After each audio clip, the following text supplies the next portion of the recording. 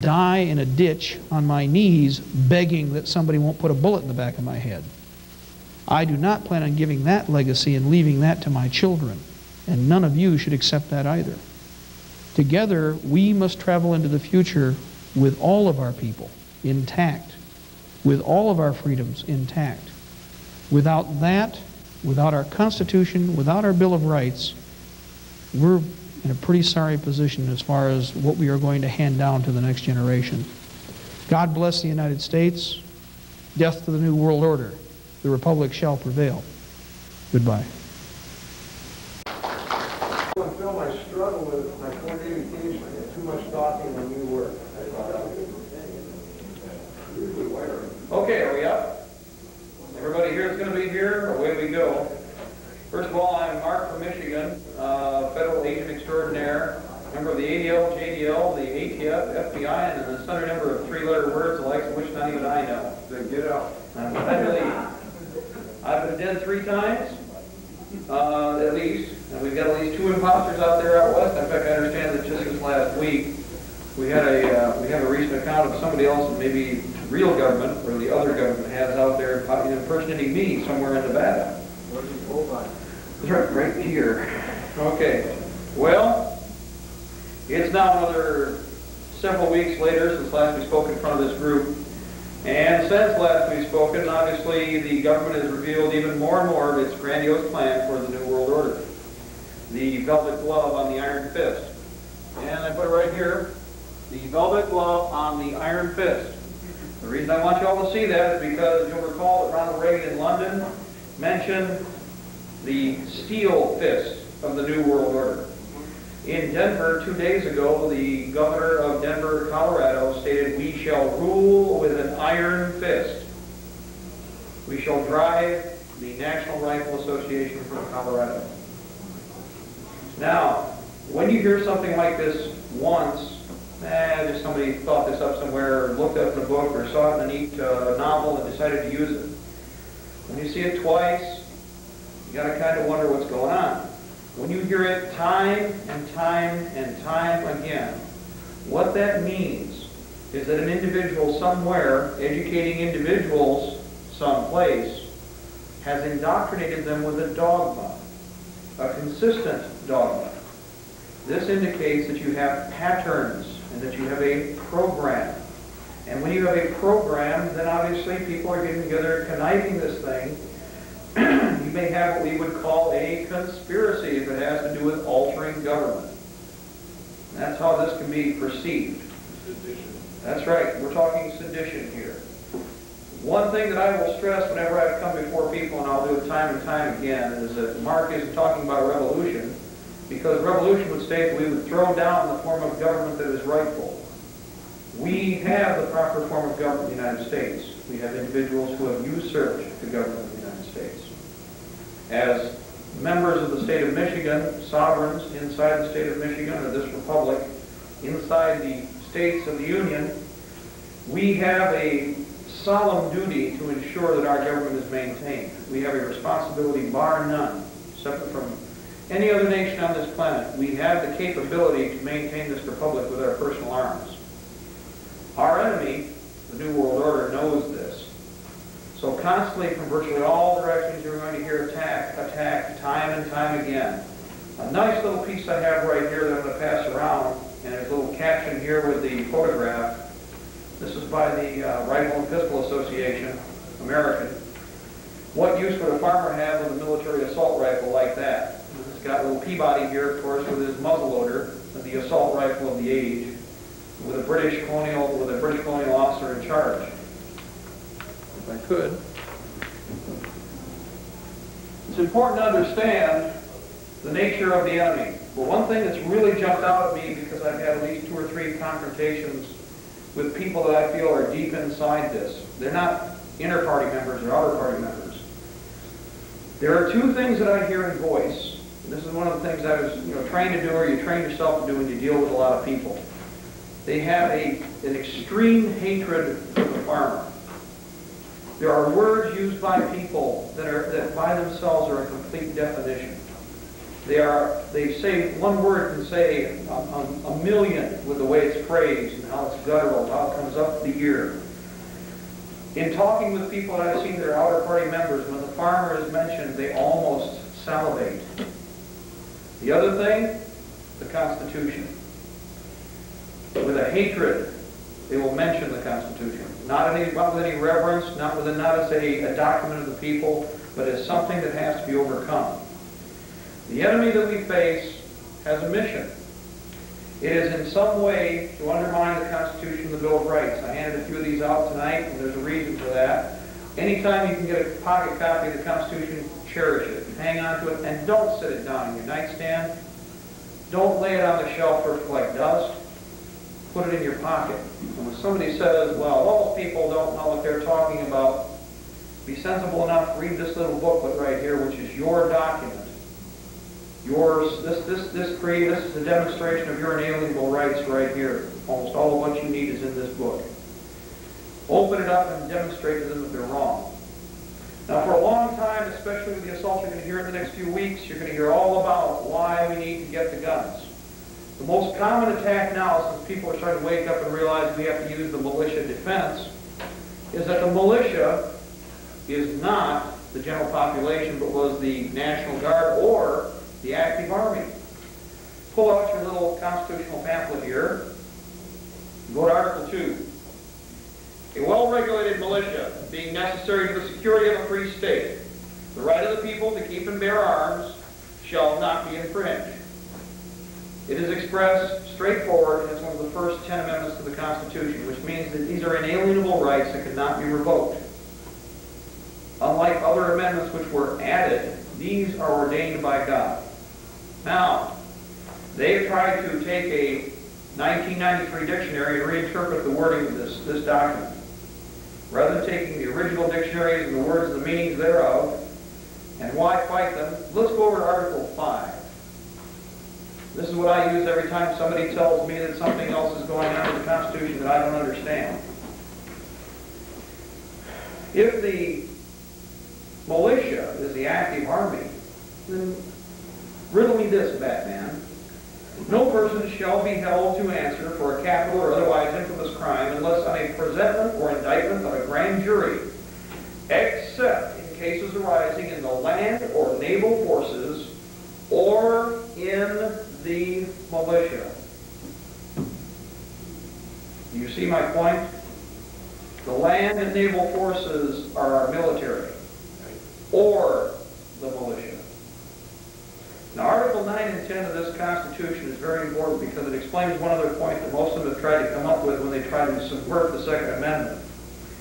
That has to do with the fact that in Article 9 and Article 10, it explains that anything not enumerated in this document is property of the people. The citizenry, as in the people, you, me, everybody else. An inalienable right that need not be written down. Now, we've eventually gotten into the interpretation of law through the courts, but these were never to be interpreted in any other way than the fact that as a citizen I could do this right here. Hold this document close to my heart, and I challenge you to take it from me. What has happened in this nation is that our politicians have learned not to fear us. Go to Lansing for one day. Just one day. I challenge you to step into those halls for 1 hour. We are the stooges. We are the stoops. We are the incompetents. We are the cannon fodder. You are treated as dirt to be swept back out of the building. Now, we've done a pretty good job of slowing them down, but they keep on coming. There's a reason. The enemy that we have is vastly arrayed. They're in all aspects and all levels of government. There are many who are people who are perhaps ignorant of what they are doing to a limited extent, but all of them crave power. That is the key feature here. The beauty of our Constitution was to ensure that that would not happen. The many protect against those few who might have the capability to coerce us in some way with a mercenary force. The Founding Fathers, Henry Kissinger at least gave a great praise to, but it was in a derogatory way. He said, "Gentlemen, the Founding Fathers of the United States wrote this document too well. We will have to subvert it and go around it." That was Henry Kissinger in 1977. Remember, this is a man who worked for the State Department. Interesting thought, isn't it? He's one of the people who helped to formulate the New States of America Constitution, a document they will try and foist upon us to replace our Constitution. The New States of America Constitution has come close to brushing by our heads and enveloping us 3 or 4 times in the last 6 to 8 months. Were it not for 5 or 6 people in this state alone, and its key 5 people, we would be under the New States of America Constitution already, if they had their way. We don't have a lot, but the little we have, we sure as hell know how to use. And that's been our advantage so far. You'll notice that somebody asked me, boy, Mark, are you going to cheer me up there or send me back home with gloom and doom? Well, I'd rather not fight this, but you'll notice that I don't cry a whole lot here, because I know that in the end we do win, and there's no doubt in my mind we will win this battle. We'll win the war. That's right. In the meantime, as a friend of mine said last night, while what we have to do is learn to pray because it all depends upon God, Right. but we act as if it all depended upon us, because He expects that of us too. We do everything we can to find in a peaceful way a solution to this, but I understand this with no illusion. The enemy will not suffer a peaceful solution. The game is all settled against us, not in favor of us. We must have a knowledge of how our government worked, not how it works now. We must understand our rights, our guidelines, and what it is that we need to restructure this government to put it back on track where it belongs. So I fully agree with all the other speakers that I've heard today, because we must be knowledgeable. How else can we take this country, turn it around, take control of it, and then stand there idly by and let them do it again? We cannot afford this. We must become knowledgeable citizens. We must become active citizens again. Take back City Hall, take back the Township Hall, take back the courts. The whole mechanism has to come back under our control, not as a fist, but laid in our hand. Not as a pet, not with slaves, but as free citizens with free will and capable of demonstrating our knowledge and our intelligence. And that's been the biggest problem. In the last several years, we've been fighting this for a long time, and I see a lot of guys that have gotten old doing it per se, not that much older, it's just like yesterday. But we've all learned quite a few things, and I thank God I've had a chance to meet the people I have. This little piece right here, a lot of people have probably seen. It's George Washington's Vision and Prophecy for America. If you have not seen this, I highly recommend that you get it and read it. There are smaller copies of it or simple versions of it that are available, but I suggest that you read it. This used to be in the history books, by the way. This is in the Federal Register. In 3 different places it's in the Federal Register of the United States prior to 1900. In fact, back during Washington's era was implemented in that way. What happened to this? Well, around the turn of the century, somebody else took over our education system, and the rest is history. Or shall I say, they created a new education system whose mission it was to make sure that this was not taught to our children. Now, I've been going to school for, well, since I was 6 years old, well, 5 years old. I'm still in a school environment, and I had never seen this until about 1.5 years ago. And even then, I only got a chance to glance at it fleetingly and didn't get a chance to read it completely. I challenge everyone to read it. Mark's not going to read it for you. So if you see it on the tape here, or if you're listening to it now, I'll inform you of where you get a copy of it. But John Grady, M.D., OSJ, Route 2, Box 165, Benton, Tennessee. Zip code 37307. Small town. 100 copies, 75 cents each. It's a booklet. There's some color print. There are simpler, cheaper copies out there. Mark doesn't want to read it to you because I want it to become a mystery. Now you're going to want to look at this thing. You want to find out what is in there. George Washington foresaw, as a man of vision, exactly what was going to happen in this nation. 2 of his guesses, if you want to call them that, and I don't think they were. I think he prophesied properly and he was given a vision. 2 of them were absolutely correct, and the 3rd one is yet to come. We're in that time. We're living it now.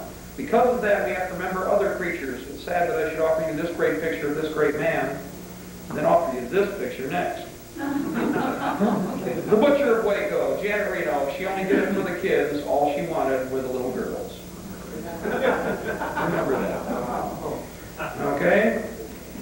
The Butcher of Waco in here, this was Slime Magazine, a magazine, by the way, that is hurting because of the Patriot movement.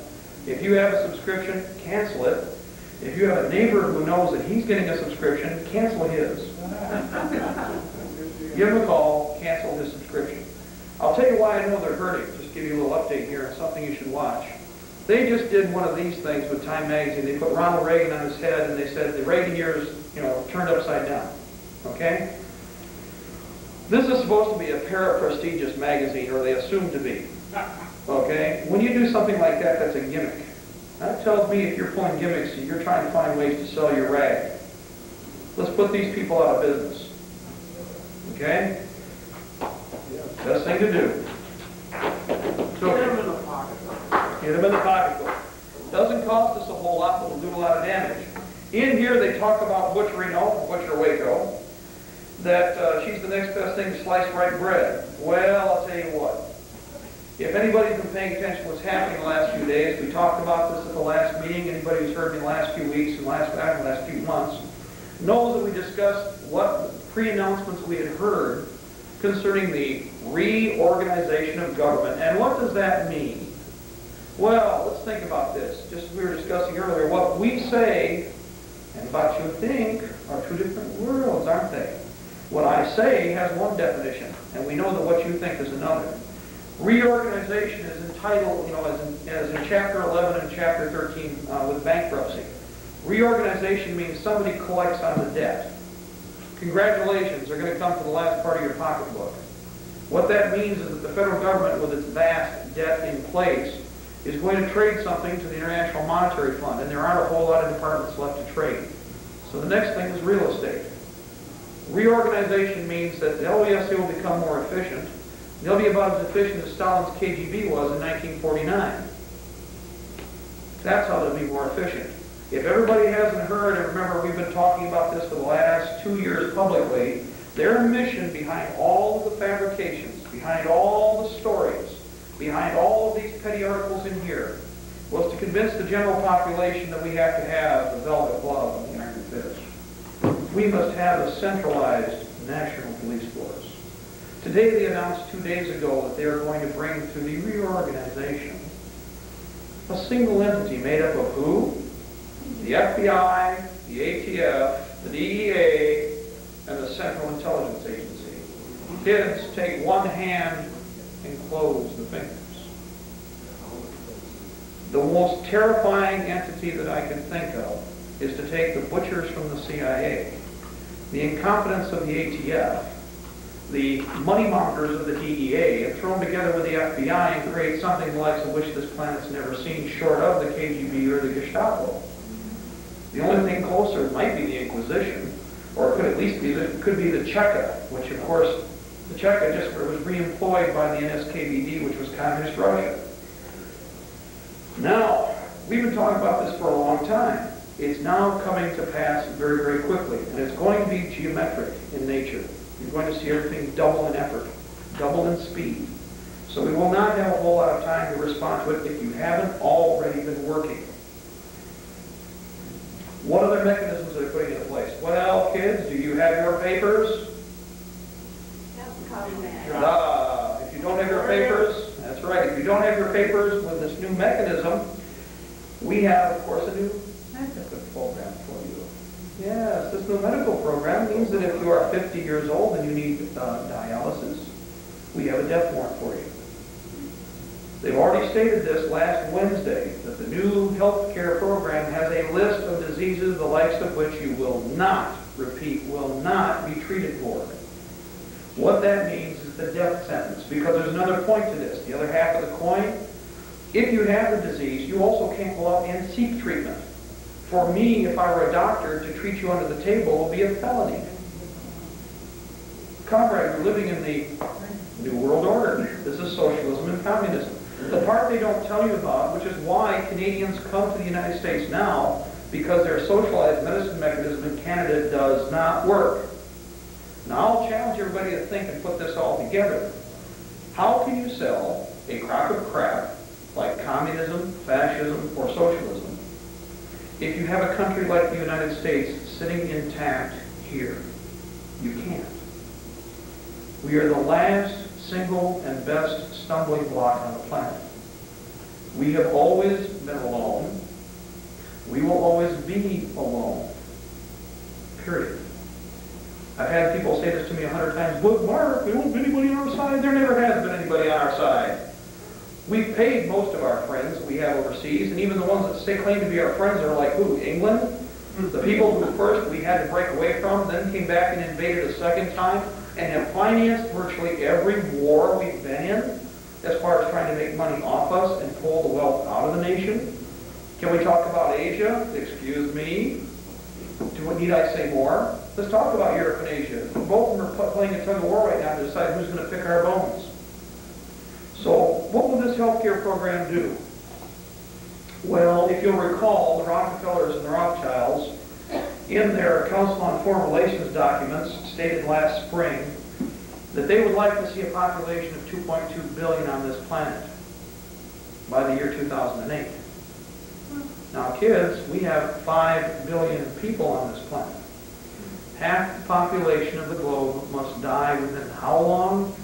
You're talking about a 15-year period. Do 2 billion people die of natural causes in a 15-year period? No, but we can help them along a little because they said they'd like to see this through war, pestilence, famine, disease, and any other contrivance they can come up with. Now remember, on the one hand, you're hearing classic Orwell, peace, peace in our time. War is peace.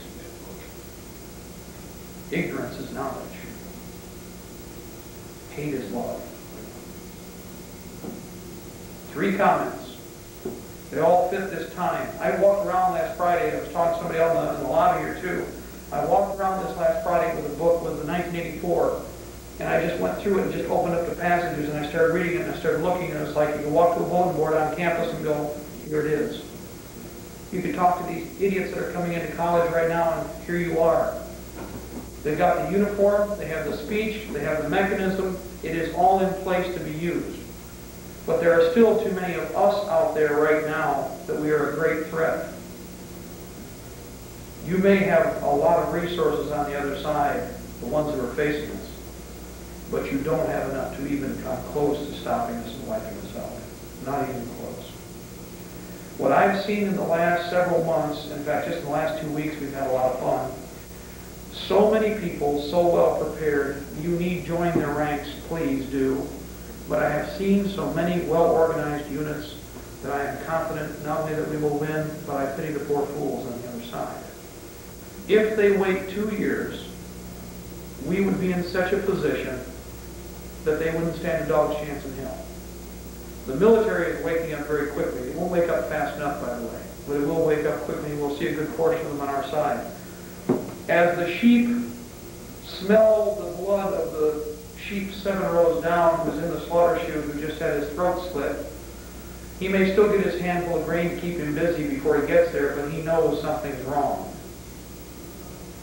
That's our situation with a lot of our common population right now who aren't sitting here. They all can feel it. They all know that the weather is electrified. They can all sense a change. It is not a good change because nothing that they have come with publicly has in any way, shape, or form fit the words that they're using. NAFTA is another example. Notice that what they're doing is a classic, it's like a keto. 1, 2, 3, 1, 2, 3, that's right. We hit you once, twice, and we go for a definite hurt kick or a hurt punch. We want to distract you by demonstrating a feint. I want to keep you busy over here. I want to keep you busy over here because I don't want you to think that this is coming. And that's what's happening right now in this whole situation. They're trying to divert us in many different ways. They are doing a good job. Until we focus and understand this is a coordinated effort, we will lose. Dramatically, the way I say lose is not that we will lose the war, but that will happen is we will lose a lot of people I prefer not to. It's all a matter of what you're willing to pay. The better prepared we are, the lower the price. The longer we wait to prepare, the greater the price we pay to take back the piece of real estate that we stand on. Because it all comes back to land. Everything we discuss, the time that people have spent in jail for, the reason that we hold to the flag is over this piece of real estate. It's because on this piece of real estate we have the capability as free citizens to do whatever we want, and I can tell you to go, excuse the term, piss up a rope. Because that's what we have to do. But until we learn to stand up again, people, until we get a lot of other people with crowbars up underneath their hind ends and lift them up out of the seat, we're going to have a hard time dragging them all down the road. You know, the American Revolution only had a 3% participation rate as far as the actual combatants.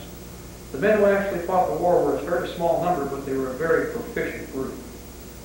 Took a lot of abuse, died of disease, lost families, homes, resources, fought with little or no weapons. That's why I fear not that, because we're in better shape than our counterparts of 1775. When they fought the wars, I'll remind you, there were no arms manufacturing in the United States, and there was only one powder plant. That powder plant was seized even before the Revolution started by the British. The weapons that we had in our hands. And to give you an idea, the enemy has understood this, and we talked about all these different things we could possess. In 1775, the citizenry possessed cannon. The martial heavy weapon of the day. You hear people out, well, you think people should have, when you listen to any gun people, they say, you think people should have grenades and machine guns? They don't know what to say when I say yes. What do you think you should have tanks? Yes. In fact, we have some. Do you want to see them? Ooh! You think you should have nuclear devices? Only as many as the other side. Just like they do, mutual assured destruction.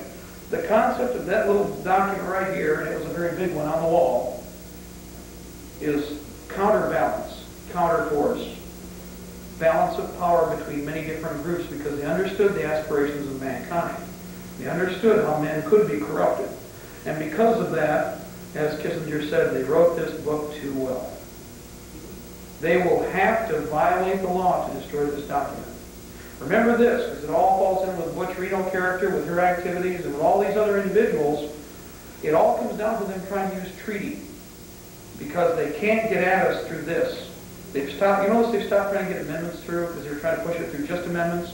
Then they went for the Constitutional Convention amendment because they felt they wanted to try and turn this thing on its head. Throw it out the window and give us a new document that is alien to our nature. It's alien to the whole concept of the United States.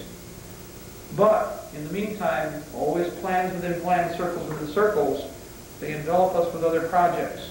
Through ignorance, we will not understand that treaty is not law in this country if it violates the first 10 amendments. Treaty is illegal, is null and void, and you have an obligation, not simply a right, but an obligation to throw it from your presence, to drive it off into the ocean, send it back to the cesspool overseas where it came from. That's right. The warrior principle in this country, we are reluctant warriors, as a friend of mine said last night, and he's absolutely right. We are a nation of reluctant warriors. I will say that, that's the best description to give. We aren't exactly enamored with the idea of going to war constantly, but I'll tell you what, just like I said earlier, God help you when you're in front of us if we do. They had to teach us to lose. That's what Korea was all about. They had to teach us to lose. That's what Vietnam was all about. And they gave us a third lesson, the Iraq War we lost. If you do not take the enemy and run your weapon through him, walk through his lunch, eat his sustenance, you haven't won. Saddam Hussein is still in power. All of the litmuses that we used to demonstrate victory on the battlefield, we had a conditional surrender, unheard of. The American government, notoriously, the American people notoriously are not satisfied with anything other than total victory, traditionally. But look at the last 3 wars. Since we've been involved in the United Nations, the people who are attempting to subvert this document again, we have been involved in nothing but entanglements and have been ensnared and had our wealth sucked from us. And again, boy, I got to turn back to George here because he's the man who said that. Beware of foreign entanglements, for they shall ensnare you and sap you of your wealth. What have they done? Amen. This man knew what he was talking about. I wish, of course, I don't think I'd be an old man now, wouldn't I? But I wish I could have talked with him. I wish I could have stood by him. I hope to find men like that again. I know they're here in this country, and I know we're going to have to back them up too. When the time comes, it's going to be a terrible fight. I've said this before. Not because I'm trying to depress you, because I'm not ignorant and I'm certainly not a giddy-minded warmonger. But in order to make good steel, you must have some pain. You must suffer the fire. And that's what we're going to face now. Not your children's lifetime, not your grandchildren's lifetime. I pity the people who say this time and again, I just want to retire and go off somewhere, and I pray it doesn't happen in my lifetime. That is a terrible condemnation of your children's fate, isn't it? Sure is. If you are barely prepared to wage against this enemy a war that is necessary, do you think that your children, being given the education already that they may have been given, will be better prepared than you to deal with the threat? I don't think so. Do you think your grandchildren will be better off considering the mechanism that they've established? Guaranteed they won't. By then they won't even have any idea what the United States was about. There are many different threats, but the first is education. I want to stress this really, I want to stress it constantly. The enemy understood this, because if you look at all the tentacles that he's reached in and driven as far into our souls as he possibly could, he had to take and get into the churches where the education is best. And then he had to create an education mechanism of his own, and that tentacle has run deep and grown roots everywhere. Because through that, he could then push the churches aside. And that's exactly what they've done. This institution right here, I guarantee if you spent time in it, you wouldn't want to be here. You would. Because this college is no different from any of the others. It's affiliated in the same way. It receives grants in the same way. It receives privileges in the same way that the University of Michigan does, that Eastern Michigan does, that Western Michigan does, that Notre Dame does. And if you sat down and listened to what is going on in these classrooms, you would want to drive them from the room. And then teach the class yourself. Yes? You may or may not know that the University of Michigan funded the entire kidnapping and theft of Jennifer from Iowa. It was in the paper. Paid lawyers. Oh, yes. I'm sorry. Yes. In fact, the lawyers that were involved, we get a chance to see them on occasion as they pass through the different campus areas. The people that were involved in that particular situation with the adoption question, which was not an adoption question, but a parental right question, which is a key issue here in this country. All it has to do with separating the final link in family, children from parents. That's why you see this great contention. They sit down with what we call the spin doctors. Okay, they've got the Rand Foundation, you've got the Carnegie Foundation, you've got all these different people. And the spin doctor's mission is to sit down, open a book, and go, well, let's see, we need this done. What worked back in '63? That didn't work, this did work, that didn't work. Keep this part of the program, modify this part of the program, and now we have better control over the media. We have the whole circus with the media. We will generate what is needed. Drive in and pluck that tendon and make that muscle move however we want. You see? And they've done that. As soon as they were done with the Michigan case, did you notice that we had a Florida case come up? Yeah. Then we had one in New Mexico, and then we had one back east. They bounce back and forth like this because we're all regionally controlled. And while they did a good job in our region, and they also controlled the other region where she came from, meanwhile they were setting up the stage for yet another action. This is just like anything else. It is warfare. There are different stages to any war. These are preliminary actions that take place before invasion. Destruction of the family is key. It is instrumental. Drive that wedge in between the family and you destroy the last vestige of the republic. Maintain control over the family unit. You have the building block from which you can expand and create the new republic, or reestablish the republic we had. Yes? Either there's a wedge being driven in the state government, or there was a power grab on Monday in the Detroit News. Angler was given complete authority over the DNR. Oh, yes. The DNR has been waging some expensive litigation. So What he's just saying is that there's been a major power grab, or it appears that there's a major power grab. There is. Number one, you are noticing they're talking about efficiency in government. Now, we just did a radio program last Friday out of Connecticut, and I was on the same program with Linda Thompson. While we were there, while we were talking talking, one of the things that came up is the gentleman who runs the program was at a tax protesters meeting where the Lieutenant Governor of Connecticut was present. This man stood up in a room full of hundreds of people, and he was a complete moron or somebody gave him notes for another meeting, and he stood up and he said, 169 cities and municipalities for the state of Connecticut are too much. You may have to change that. 50 states in the United States are perhaps too many states to manage. We will change that. And national sovereignty is perhaps best served through the United Nations. And is not. Well, it was interesting. There were 10 people who I understand that jumped up. Fortunately, there were 11 minicams running when he said this. This person is obviously an insider. The insiders have all had a lot of information telegraphed to them to believe that they can be this bold right now because what they're doing is they're having to move quickly. But the fact of the matter is, they did not fear the people in that room at all. He espoused treason against the Constitution and the Bill of Rights right there in front of 100 witnesses with cameras running. And was there an objection? Oh yes, very much so. But they let him leave. And in fact, there was some quiet social debate afterwards. Everybody has been taught to be too polite. Yeah. I'll give you an example. The Reader's Digest did a piece here. It was just given to me last night. Please, Mr. President, tell the truth. First of all, don't say please. He works for you.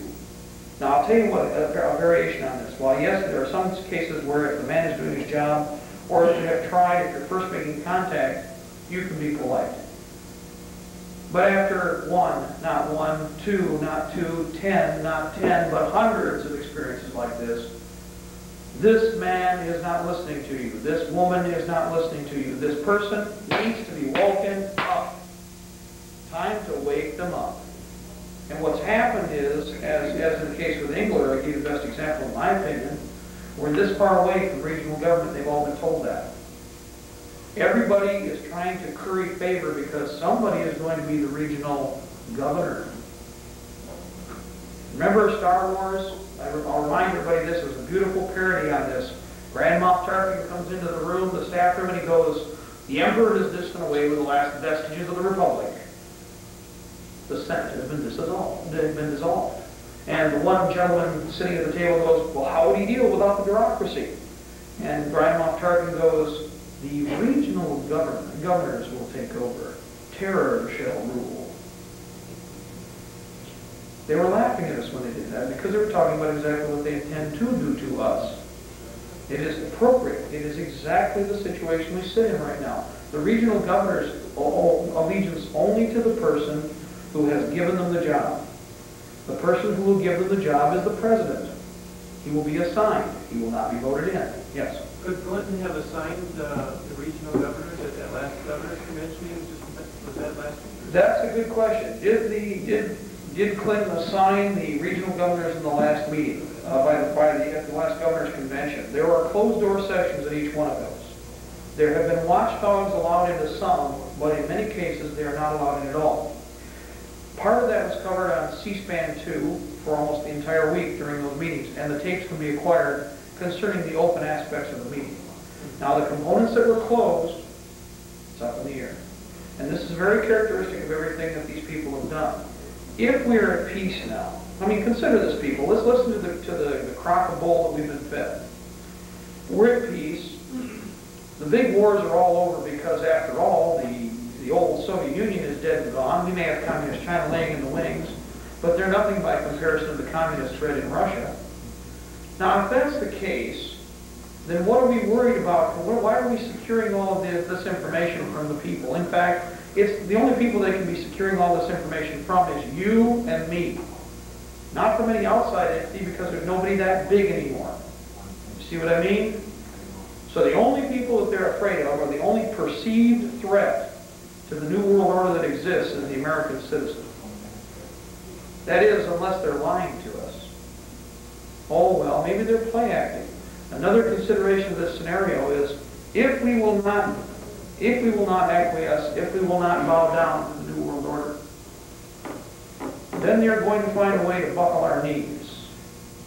from the people who brought you World War I and II, presenting World War III with a cast of billions coming to a neighborhood near you in Megacolor. Okay?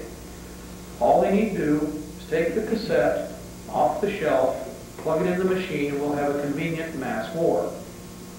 This will allow them to implement everything that is needed. Now, it's not that there's a war on the horizon, but I'll tell you something that everybody's talked to me before. I'll remind you of techniques that are used. You open up your Time magazine this week, and the big article is what? Is it the situation, the economic situation in California? No. Not even Bosnia. Michael Jackson, accused of child molestation. News at 6, and we're going to take 18 minutes of news time and show you Michael Jackson. How about an hour? Or an hour. They did. Or two. Now, the thing about it is this. If you see that, I almost guarantee you're going to have a Kennedy assassination program right next. Oh, we did, didn't we? We did. We got Kennedy papers, and we stood to get all the Kennedy papers, didn't we? Watch my hand. Watch my hand. Oh, yeah. You didn't see that, did you? Oh, you didn't see it coming. Every time that something like this is taking place, I tell people to do this. Grab your ass because the bullets are going to start to fly. And you know what told me the most? Yesterday, in big block letters in the Detroit Free Press. Peace. Peace. Peace in our time. Peace. Peace. It's okay, Mowgli. Just lay in my lap. Peace. Thank you. That's our problem. Now, I'll tell you what, when Desert Dust came around, a la Desert Storm, when they invaded Kuwait, what was the big issue at the time? Anybody remember? And probably don't, because we weren't paying attention to Kuwait. Well, what was interesting was Zsa Zsa Gabor slapping a police officer. Do you remember that? It got front page headline coverage. Now you tell me what that has to do with the news. But it has everything to do with this. Diversion. And diversion they are key at. And again, when they create massive diversion, that means that a bigger action is taking place. Bread and circuses. The empire lives on. Now we are at a dangerous nexus, a very important broiling point in time, because they have to pray that we will remain ignorant. That is farthest from the truth as far as I have seen. Because again, as I've passed all over the country, I have talked to so many people, and everybody even at work comes up to me and goes like, and this is the best example, Mark, and they're tugging at my shirt, Mark, what happened to Rush? He likes Ross Perot. And I say, I don't listen to Rush. Okay? But what is happening with the news media that's approved? Ross Perot is a person that Rush Limbaugh hated with a passion during the election. Isn't it interesting how he has lived? Well, what I call him is like many of these other approved media people, they're called a pressure valve, or we'll say a stop valve with a diverter. Okay? Their objective is to get you channeled, make sure that you don't get outside the party lines now, and then we're going to start taking it to the left. And then we're going to go down the pipe a little farther, we're going to take you a little farther to the left. Of all the people in this country you'd expect to see in favor of NAFTA, who came out in favor of NAFTA on his program? Rush Limbaugh. He also made a statement a couple of weeks ago that if it took the imprisonment of 50% of the population to restore order, he'd be willing to do it. Oh yes, no, yes. Rush Limbaugh stated a couple of days ago on his show that if it took the incarceration of 50% of the American people to restore order, he would go along with it. Remember this, that if they do that, they will not let very many of us out. Now, I don't know about you people out there, but if all I have is my bare hands, which you're going to find in the ditch if you ever dig it up, if you ever got me that far, would be one guard under me with my teeth sunk into his neck, and another one with his head stuck around my hand. Fingers, eyes, ears, whatever I could get in, but there'd be two of them in the hole under me. That's the difference between Europeans and the Americans for years. The Europeans, the Asians, the Africans, I don't care. We're an ornery bunch of people here in the United States. Have an attitude problem. We have an attitude problem. You know where we learned it from? Fighting the Indians. The poor peasant farmers got out there and had to hold on to their piece of real estate, and the Indians were coming from one way, and the tax collectors were coming from the other. So you got to make up your mind. Well, first you knew you had to deal with business and then pleasure. First the Indians, then the tax collector. Is that simple? Very straightforward. Now, because of that, we've been notoriously dangerous when we get agitated. So they've done everything they can, again, like the Jungle Book, to have a little snake keep us calm. He sings his little song. We get to watch Zsa slap a cop. We get to watch Michael, and we get to suffer. Oh, poor Mike. Serves several purposes, by the way. Number one, Michael Jackson's been going down in fame, so we're going to give him some publicity. And in the same breath, keep people busy doing something else. Over here, but never look at the Wizard of Oz. I am the great and powerful. Tell them to get away from that curtain, you bad puppy, you. Because of that, you get to see this thing. Ooh! Oh, God. Horror. You said it right, that's it. The horror. It's like the apocalypse now. If you remember the movie, the very end of it, the horror. Well, we didn't have to go overseas to find an enemy. It's come to find us, and there's treason within the country that has created the threat that we have. Treason is dealt with a trial and hanging. A friend of mine had this happen where they said, "You want to kill the president or somebody?" He said, "Oh no, you don't kill traitors. You execute them." And they didn't know how to respond to that because it's absolutely true. If you have committed treason against this country, hanging is the rule. That doesn't mean they won't try to hang a few of us simply because it will be any punishment they can find will be acceptable. But to give you an idea, talking to Linda Thompson, almost everybody here who was at this meeting has probably heard her on shortwave or heard about her by now. Anybody who's listening in the audience on tape will recall that Linda Thompson has military experience. She's a lawyer out of Indianapolis. She was originally involved with the Waco situation that she tried to get out and assist them. Well, since she's been home, she's taken some of the advice that we generated about a half year ago, and she created an intelligence mechanism that's expanding constantly because it's all of you. Some of the things you say might be right, some of the things you say might be wrong because you're interpreting something, but if you do what I asked, write down who, what, where, when. What did you do? What were they doing? Take a simple photograph, even with a throwaway camera, but document what you see. I know a lot of us are talking about stuff, but you've got to become very, very consistent with this. We want documentation, the history of what happened in this country right up to and after the events that we're talking about. I don't want to lose this place in time. I want to be able to record it properly in the books. I want people to understand how the threat came about, what they did, and I can testify to somebody down the road that these are the facts, only the facts. Now, Linda found a place down in Indiana that is very interesting because it's an old, what it was a rail repair yard that was scheduled to be destroyed approximately 7 weeks ago. It's already condemned. The site was being shut down. Well, all of a sudden they started spending money on this site. And this particular site, at a cost of between $10 and $12 million, is now completely fenced in, has internal compounds, the fence is all facing inward. All of the original doors to the structures have been blocked over, and there's only one entrance at the end of a building 4 times the size of the building we're in right now. It is a massive complex. I have a packet of aerial photos that were given to us also by her people who did an aerial survey of the site, and it is big, and this is only one small portion of it. For the camera, I want to make sure we get something here. Would you explain? Okay, the fence is facing inward. That means the top of the fence is angled inward. Angled into the building. That's right. Unlike the way they are normally done. Thank you. Unlike the way fences are normally done to keep people out so they don't commit a crime, these fences are designed and angled inward to keep people from getting out of the fence, but nobody lives there. Well, gee, then why would you have the fence angled inward? And again, it's pretty obvious to make sure nobody gets out.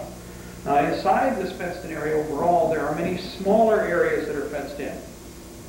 Each one has a turnstile mechanism, like the one photographed here, to move from area to area. It is electronically controlled by sensor, not by card.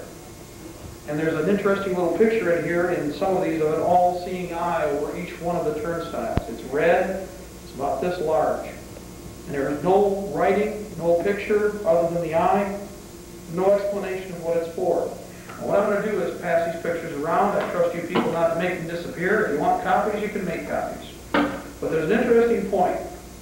Linda's group had started to notice something else before they found this site, which I thought was most fascinating. I've heard about, but we don't have enough time to check into everything.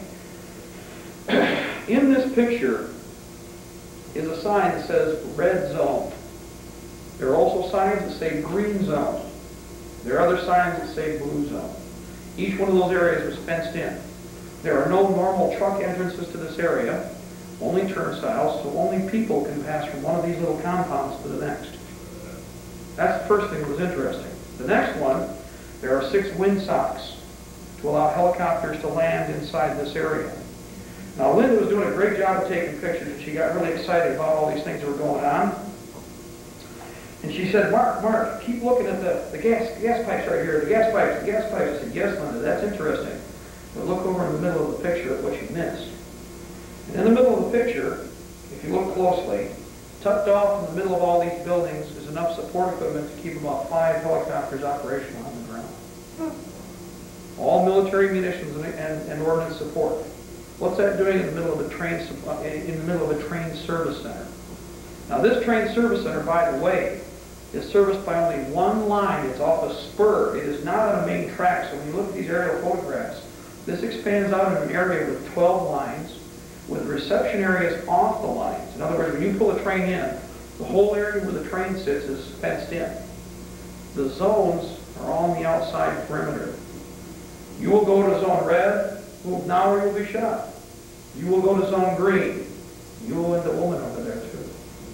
The green zone now, please. Very easy to sort people out as they come out of the cars. Or if they're in pads, I'm assuming more than perhaps some people would like to think, but inside the compound where the other compounds are individual signs by red zone, blue zone, green zone. Now, what wasn't pictured here are some very large, and we saw some of the pipes for them in the aerial photos, are some massive furnaces that were brought in. We don't know what now. They look something like Scotch boiler systems. But they're vast, and they can be used as incinerators. Use your imagination. Has anybody tried to find out what these buildings were for? Originally, the site was used by Amtrak as a service center. It was transferred over to some other authority. There is a picture of the company name. Now, she's a lawyer and she knows how to track things down, and they've got investigative personnel working on this. The company whose name was used for the contractor sign does not exist. There's no tracing the company. It does not exist. So the money is there, but the money came from the Fed, and over here you have a fictitious name. When you can put these together and add other parts, it has the stench of a black bag operation, covert operation. And that has to do with Central Intelligence Agency, Defense Intelligence Agency, or whoever. We don't know who's financing this, by the way, not yet. And it may even be classified to the point where we cannot. However, interestingly enough, this set of pictures was done before the compound pictures. And this is a real compound, by the way. This is a compound. A church and a household is not a compound.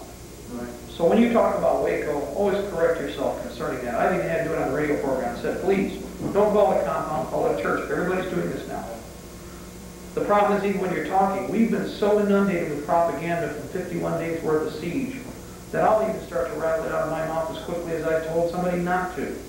But you have to keep conditioning yourself because it demonstrates the power of the boob tube and the media and how heavily we were indoctrinated by them, by the other side.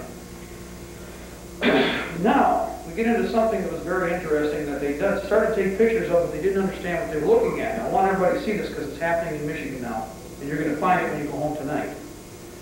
On the back of many of the road signs in your area, you're going to see markers and stickers. You never saw before, yes. They're in different parts of the state. These markers will be about half the size of this picture. They will have a corner cut out of one corner will be cut out from the middle of the top of the rectangle to 1/3 down the side. That allows you to create 4 markers from one tag. All you need to do is change the position of the cut corner. Okay? They are in 3 colors, people. Red, blue, and green. Why couldn't we find out from the State Department what these things are? Because they won't tell you. They're road signs. They're road signs, but they're being used by somebody else, and we've already asked. Now, there is a DOT sticker that is about this size, and that is put on by the state. However, we think that they've used some of the DOT stickers because if you notice on some road nets, all the signs have them. But on other road nets, only one sign in 10 will have them. Now, on the other hand, the other markers we're talking about, only so large, and if you're going down the road, now I'm talking, if you're going down the road and you're facing traffic this way, the signs are marked on the opposite side. Also, above you on the road signs at intersections. Now, somebody tried to come up with the idea, oh, it's vandalism, it's vandalism. Well, some vandal had to make the effort to stretch out a 30-foot ladder, and in these photographs, every sign was marked, but one sign was doubly marked. And this changes depending upon the intersection, so obviously we have a pattern. Another thing, when you come up on an intersection, you'll find that the sign is a single marker, and then two markers. Now, how would you use this? Well, if any of you have been in the military, you recall your running lights on your military vehicles. You can move through an area with stealth. Your conventional sublighting would illuminate this, so you don't have to worry about trying to find a road map or figure out where you're going.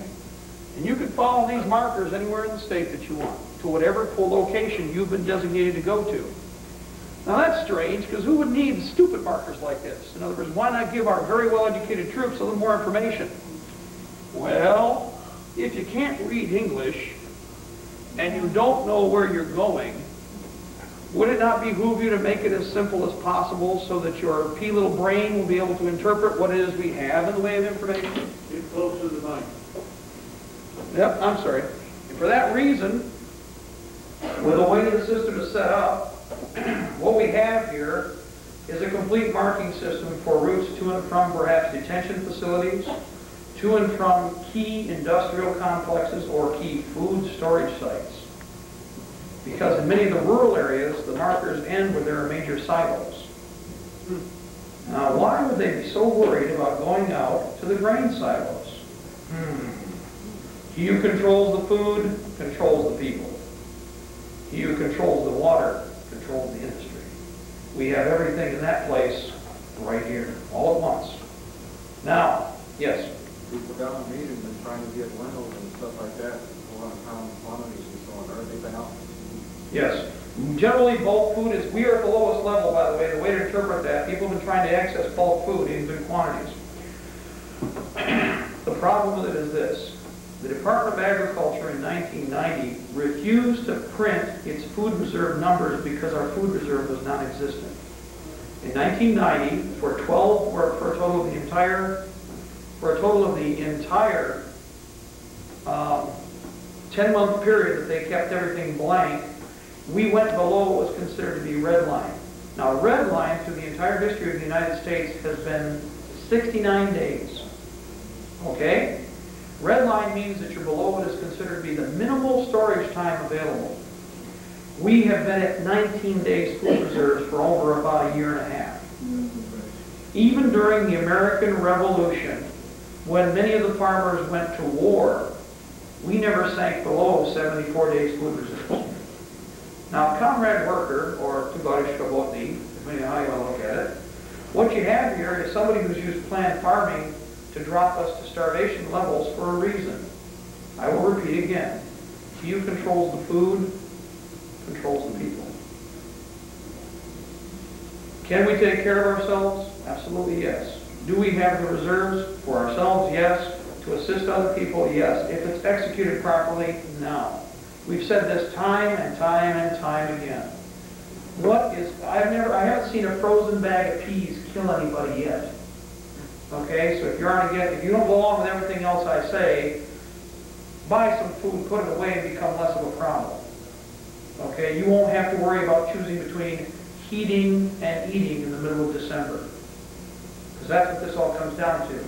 If you create an economic catastrophe, if you have conflict inside the United States, The money we have in our pockets is called Federal Reserve notes, isn't worth toilet paper. The Russians just found this out, remember, 3 weeks ago. Right. They devalued their currency exactly the way we've described them doing here because they did it to them first. Why did they do that, by the way? So that all the other countries that are affected will be stable and have converted their currency before the United States. So that when our money is devalued, they can come in from outside and purchase anything they want and walk away with it. Germany, 1947, after the war. The bankers carried the house away. The same thing all over again. But in the process, for those of you who might have some money put away, that even if you transfer over into the new blue chip dollar, or decide you're going to take that chip pill, you are going to still have some form of resource that they're going to want. So we're going to create a food problem, which we already have. And once we demonstrate the food problem, oh, by the way, the cost of heating will have gone up. Your available cash will have gone down. And the scales tip this way, heating or eating. Now you get to look into your children's eyes and tell them to either starve or freeze to death this winter. Not necessarily freeze to death, but pretty rough shape. And you can, of course, balance it out. You get to freeze a little, not eat a little. Not eat some, not eat a lot. Not eat a lot. Either way, what are they doing? They're doing just what they did to the Russians. Get in line. Get in line. Don't worry about that guy they're chasing that they just mowed down in the street. You're worried about your little paper bag being filled up with this week's allotment of rice. Well, I don't want to be with him. That poor sucker deserved what he got because he's not in line. Right? That's what this is all about. That's what this is leading to. It's classic. The sad part is that there are enough educated people that aren't out there. They're educated the wrong way. So what we need to do, prepare, purchase food, challenge this situation, start watching your roads. We know that M33 has already been hit. M106 has already been hit. It started from the Indiana border and worked its way up, so it's all through our county right now. In fact, it's working its way through Washington, Jackson. It's up into the middle of the state. US 10, I believe, also. Okay, US 10. Now what these do, I'll give you an idea how these markers would work, because a lot of people don't understand. Well, what would be the significance of these markers? Well, Conrad, I'm Lieutenant Colonel Koernke, 16th Guards Tank Army, and I've been dropped in here to take care of this American problem. I don't speak very good English, unlike some of my political officer counterparts. I got 56, 57 prisoners I just picked up over here on Main Street. I'm on a road, and I don't know where it is. Well, I'll tell you what. In the middle of town here is a marker, or will be soon, that says 1 or 0. It is the geographic hypocenter of the town. Out from that town, there are road signs that will be put into place that are marked every mile. South, north, east, west. Lieutenant Colonel Koernke doesn't know where he is really, but on the radio he reports, I'm at mile marker 10, North District, red route, pick up prisoners on my smoke. Helicopter comes in, and I don't have to take my ground transports back out to empty prisoners. I walk the prisoners over to the helicopter, in, oh, one trying to get away. Okay, in. And when I get them in the helicopter, they don't get on the ground until they're in the camp, and nobody gets away. Because they understand something else. If I know you're in that truck, God help them, I'll try to get you back. But a prisoner in the air is virtually harmless. They can move with a Chinook 58 to 64 prisoners at a time, crowd them in line, and shackle them to the bottom of the helicopter. The Chinook is a cargo craft with dogs. You can shackle them in the chopper, wait till you get to the other end, and process them out. Women, children, everybody. Make no mistake about it, we're all threatened here. They can be used for a variety of other projects, but primarily with the command and control and identifying areas for pickups. I think they decided they can't trust the guard people. The guards being done away with, and the few guards that will be reorganized, those guard units will be kept because they are now the Praetorian. They're the new empire. Those people have been tested and trusted. I think that 50% of our special forces have been done away with also, or have already gone over to the other side. Not all of them, but about 50%. These forces have career lines to worry about, and they're worried about making a paycheck. They stuck them in Somalia. That's right. They sent them to Somalia. Remember this, what were we in Somalia for? Oh, to feed people. That's why we're mowing them down to the drones now. Okay? When does everyone start to peel those blue stickers? Just every Well, it's a good idea that it should be done, or if you can, we'll really mess them up, I think, not that I would ever do this, but I would imagine that if a vandal were probably to cut a little larger piece of tape that was the same size but in another color, and consistently did that on down the road, that it might create a problem for these individuals. But that would only be if we had vandals involved, and I know that all of you people here are law-abiding citizens. Who would report those vandals if they saw them? But a spray can. Spray can would probably work, but they still know there was a root there. It's best to change the, it'd be best if they were to do this, that the route would probably be changed. In other words, how would you know that you were going the right road if at an intersection you're going somewhere else now? That could tie up hours, minutes, days. It's all a matter of how well you do. Now, because of this, there are some other considerations too that should be thought about. I did a program in New Orleans 2 weeks ago. When I talked, we gave them everything we've always talked about in one big lump. We trashed them with everything we could. What was really fun was this. The guy who had the program went down to City Hall to take care of some business. He goes into City Hall, and these people come up and go, Ron, you're going to have that program today with the guy speaking? And he goes, yeah. And he goes, well, we've turned on the PA system, and we're going to pump it into every room in City Hall. And everybody's going to hear it here in New Orleans.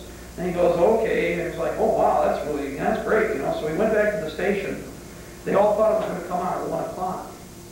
So at 1 o'clock, City Hall called up and said, you got that guy on the TV on the radio? What's wrong? Isn't he going to be on the program? It was because it was an hour early, and they didn't know that it was, I still had an hour to go. When we got on, we covered everything. We had calls, give you an idea, people, all the way from the southern part of Florida to the western panhandle of Texas. We had dozens of callers, and the first thing he says, and this is funny because everybody knows we don't promote the stuff that we do. Mark, I've seen your tape. And the first thing I got to think of is which one. Okay? And then it's like, everybody should see it. We've seen this, and we've seen this, and we've seen this. And my son just came out of the active military, and he says, what we're talking about is absolutely true. And of course, the next caller calls up, and what's funny, we had the one from Louisiana. She goes, Mark, I've seen your tape, and I know what's going on. But did I tell you about this woman? She did 1,500 copies of your tape and gave them all away.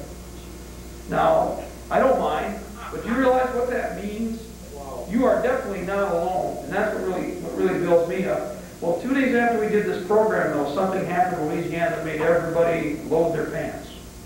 Because down there, they heard about it before you did.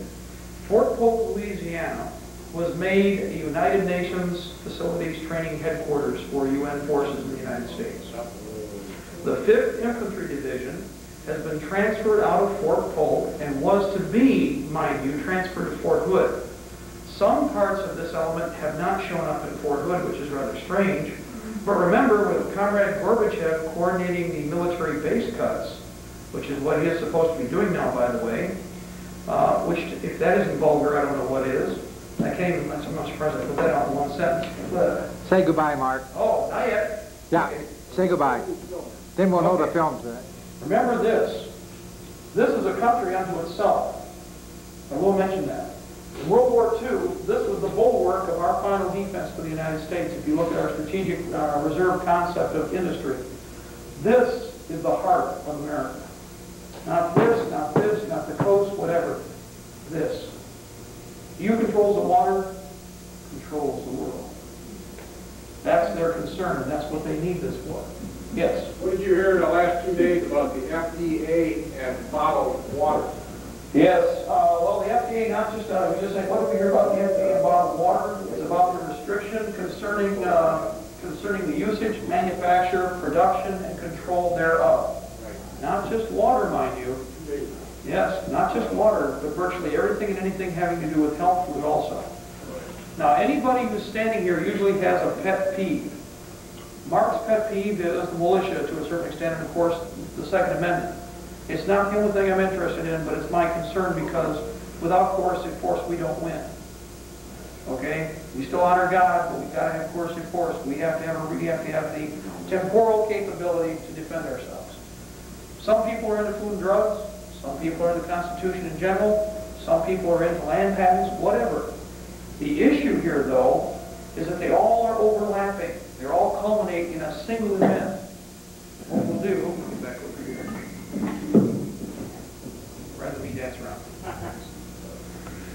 what they're doing for us, thank you, Lord, is demonstrating that they are all interlocked. No single pet project is the only thing you should be worrying about. With the control of food and drugs, or in this case, with the control of health food, it's a preamble to the socialist health care package. Again, because they don't want you to take care of yourself. They must make it illegal for you to take care of yourself. It will be a felony just basically to take aspirin by the time you're done, or possess it, probably. It's that simple. Everything will be a felony. This is the King's Law. This is what happened back during the Revolution before. Virtually everything the colonists did when they turned around was illegal, culminating in eventually the revolution that formed this nation. These people are in the same situation. With every step, with every way that we find to get around them, they have to try and connive a way to stop us. And eventually, if we were to keep inundating them, we've actually reversed the little Dutch boy syndrome. You see? They only have so many arms, they only have so many legs. The problem is this: as we've stopped them, they realize that they have to show more and more of their mask, more and more of their true nature. And thank you again, Lord, for doing that, because they are evil incarnate. It's just they've tried to embellish it with a few extra, some airbrushing here and there, take a little red off, buff the horns down a little bit, but eventually this stuff falls off with time. And what's happening is, with each turn and with each twist of the knife, more and more of that image is exposed. With this, we can see exactly where they're headed. Michigan and Area 5 are the key and the linchpin for us to hold. That'll be our job. We don't have to worry about California. We aren't going to have to worry about the East Coast. We'll be left to hold on to our little piece of real estate right here. But if we do, we've done a great harm, the likes of which they can't recover from. Now, another thing I just mentioned, and people, if it doesn't make you shudder, I don't know what does. Mr. Gorbachev is directly involved in deciding the fate of our U.S. military forces. Mr. Gorbachev was with the NSKVD in 1942. His job was to execute people. He wasn't a person who was a soldier. He was a murderer. His job was to participate in the last great purge of the Soviet. We can't hear so good. His job was to participate in the last great purge of the Soviet under Stalin.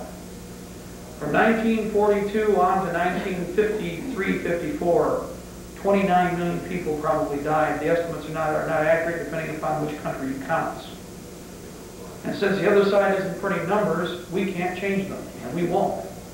But realistically, Mr. Gorbachev was a man who pulled the trigger. Not a person who just happened to be thrown into a position by accident. He was in the secret police. His reward for pulling the trigger was to be given a higher place of authority, and yet a higher place of authority. And then to eventually, comrade worker, become premier of the Supreme Soviet. Now, if you can look me square in the eye and honestly believe that we can trust this man, then leave this room right now. Because I'll sell you a brick or some swamp in Florida, and I don't care which, I'm sure I'll make some money. Because this person, there's either two ways to look at it. Either this whole Cold War thing was a crock, which I really do believe, or we've just turned history on its head with the events that have taken place. And in fact, they've done a good job of making sure we don't hear much about Mr. Gorbachev. And all of a sudden he popped up out of the woodwork. One minute he's overseas, then there's a few clips here about him being on the East Coast and the West Coast. Now he's making policy in the United States. Kids. You better, again, like I said, grab right here. And what is he doing? He's exposing the entire seaboard, both east and west of the United States. If our strategic capabilities to defend the coast are not maintained, I don't care what you say about wonder toys, manpower is what takes property. The bulwark of this nation, the national defense that we have had, has ensured that for over 100 years we have not fought against a military force on the soil of the continental United States. But I'm sure somebody's going to help change that very quickly, aren't they? Is that why they're closing all the airports? All the air bases that are closed right now, unless you're all in Michigan, this is the Michigan tape. Let's take our convenient state map here. We only had 3 federal bases in Michigan. All off the border.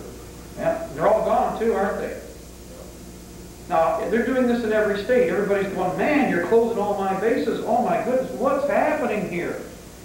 The Upper Peninsula has lost it. We got Wordsworth out. Sulphur has lost about 20%. We'll lose 50% of its resources. What's left in Michigan? Battle Creek Air Station, which has a total of 15 aircraft, and they're all tactical aircraft, not strategic air defense aircraft. We got 5 Warthogs, maybe over in Grand Rapids. Kids and countrymen, that's 20 aircraft.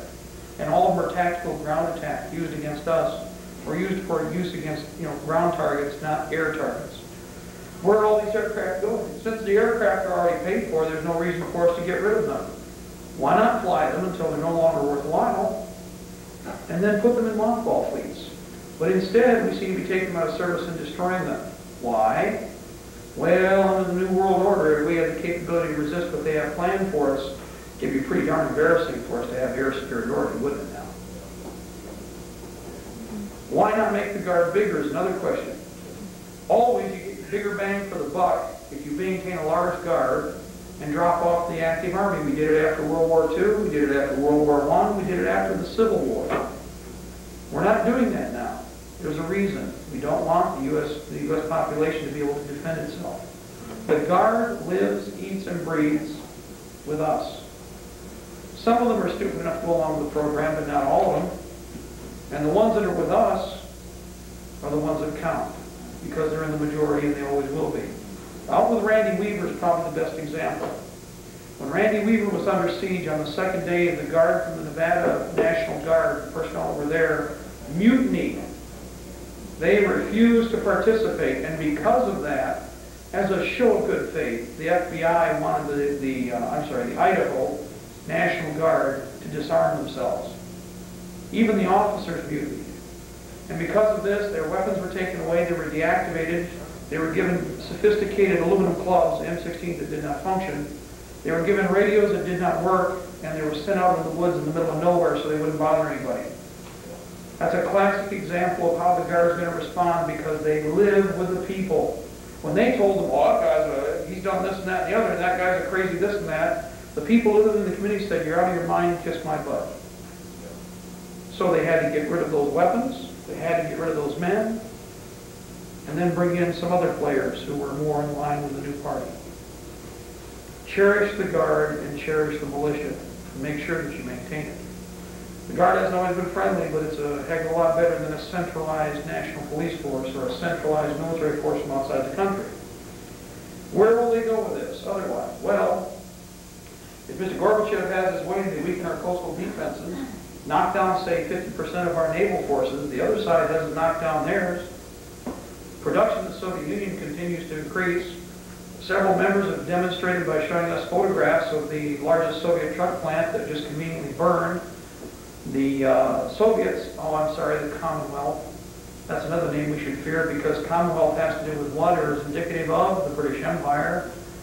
The sun never sets on the empire, by the way. Things haven't changed at all, have they? History repeats itself over and over and over again. Well, because of this, we're going to give them a new truck plant at $3 billion. Remember when they met in Japan, the G7? We're going to give the Russians a $3 billion aid package to build the biggest truck plant on the planet now, to make sure that there are no American truck plants in business by the time they're done. GM will probably help to build it like they did the last one during the Cold War.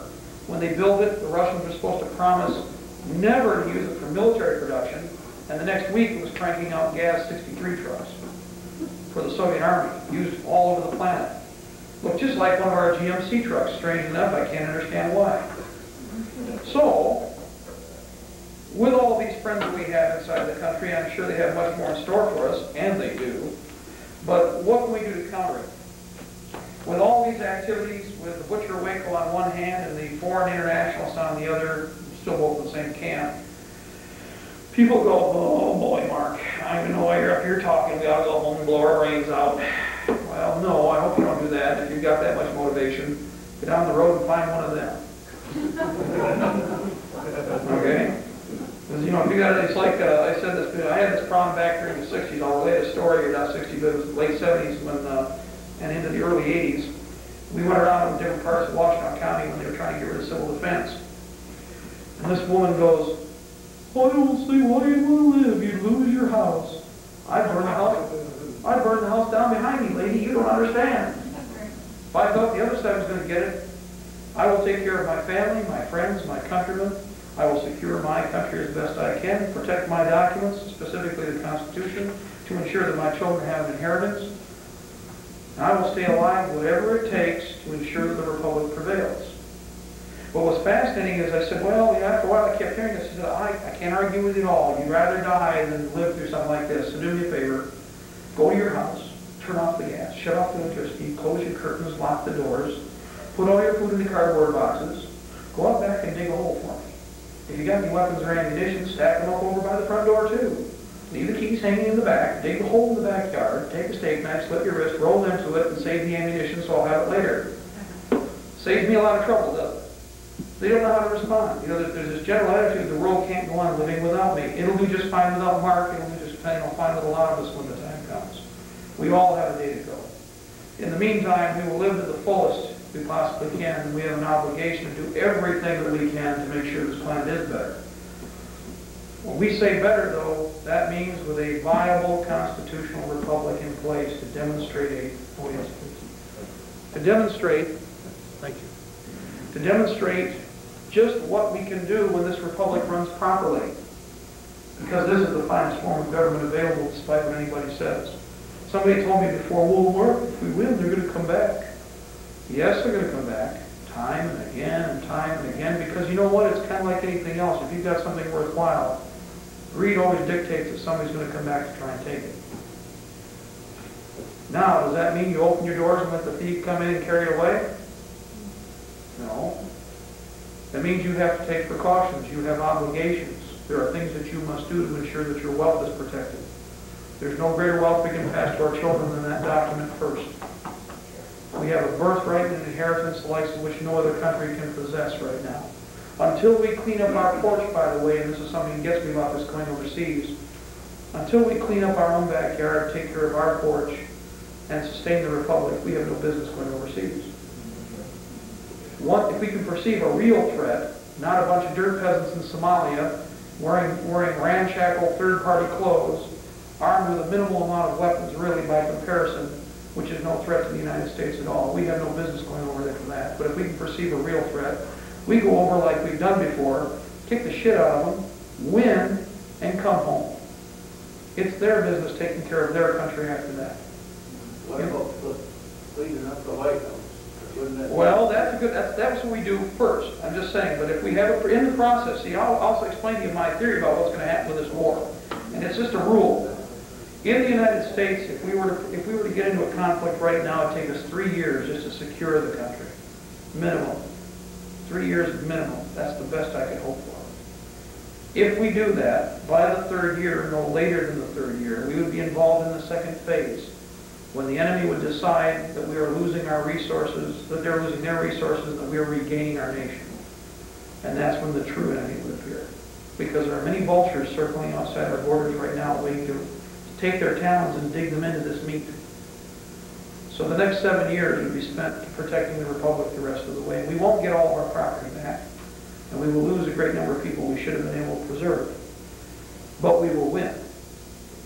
Now in Chicago I said this, and it was really interesting. I said, I believe we will win. I believe we'll be able to drive them from our borders. But that's as far as we'll be able to go. And this guy in the back of the room, there's about 500 people there, he goes, yes? He goes, no! And everybody turned and looked at him. And he said, we can't stop.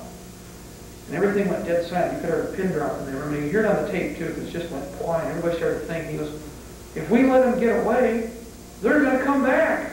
We got to follow them, chase them across the planet. And the whole place went, yes! Just like that. That's the difference between us and all the other countries. We're very good friends if you're friendly with us, but God help you if we get pissed. And I didn't have to say it, the whole crowd said it. So you're not alone in your thinking, because a lot of people say, Mark, we're going to have to finish them off. I would like to, but I realistically think that we may have to lick our wounds for a little bit, as the revolutionaries did, because we can only go so far at this time. We've lost resources, we'll have to go back up. We've lost an industry that we cannot replace because of age and the lack of retraining, of training people properly to do the right jobs. The flipping hamburger routine ain't going to get you but so many dollars, but when it comes time, you can't turn this into bullets or beans. You see what I mean? Industry, the wealth, the shining star of our nation is lost right now. In fact, it has a very great gap that is expanding rapidly. It is the real generation gap right now.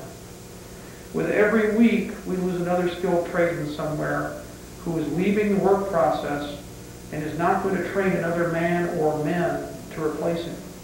That's another skill lost off into the dust of time. It took us 200 years to get what we are right now. So all you guys out there who are a little older, and I beg you to do this, find a young person who is interested. You may have to seek him out. You may have to go figure out a way to do it. Hell, even use the socialists if you have to. Take their programs, take their little mentor programs and use it against them. Go out and find a kid who is willing to learn. Make him a tool maker. Make him a wheelwright. Make him an electrician. Make him whatever you have to that you know, and educate him, because you're doing more to damage the enemy than anything else. Because again, let's throw it in here. When NAFTA's done, there aren't going to be even these petty paying jobs left. The border shall be a swarm with all form of vermin. It will be all over the place. Now I'm talking from South America, Central America. The borders will open. People do not realize that what you're going to have here is a total destruction of wealth. At least people had a chance to come in and become a citizen and earn. And then you can send the money back to your people out here, Italy, Mexico, Japan. People have done this for years. All of you had relatives somewhere, and your family sent some money back to help support the family in some way. I guarantee it happened. But it won't happen anymore. This is the great leveling. The great leveling doesn't mean, as I always said this, which do you think is easier? To elevate the whole planet to a higher level and make them, feed them better, clothe them better?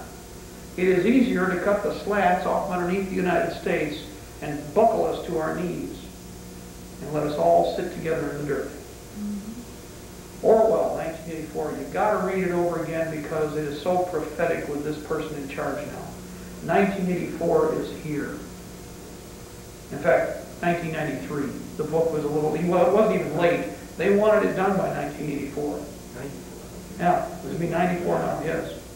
Well, the point is that it's here. The sad part is, it's, again, I wish it wouldn't happen. Wish in one hand, defecate in the other, and see which one gets full first. We all know that one, okay? So since we can't wish it away, the solutions: educate people. Educate people in physical trades. Educate people in our government and how it works. Make it a great power, but it has to be a great power through its people. You can't pay to have it done. You can't buy it. The next step, government's not going to protect you. You have to protect yourself. To do that, arm yourself for truth. Throughout the history of this nation, we have been an armed people. We don't take anything from anybody for that reason, and we won't in the future again. When you do this, cheaper's better. We need to arm everybody we can. A $600 rifle's nice, but if you got 5 people to arm, you better recalculate and figure out what it is you can afford. Your SKS rifle, your bolt-action NAGOT, your 1903 Springfield, your single-shot shotgun will get you all the AKs and M16s you need, because you're not going to fight fair anyway. He who fights fair loses. It is that simple.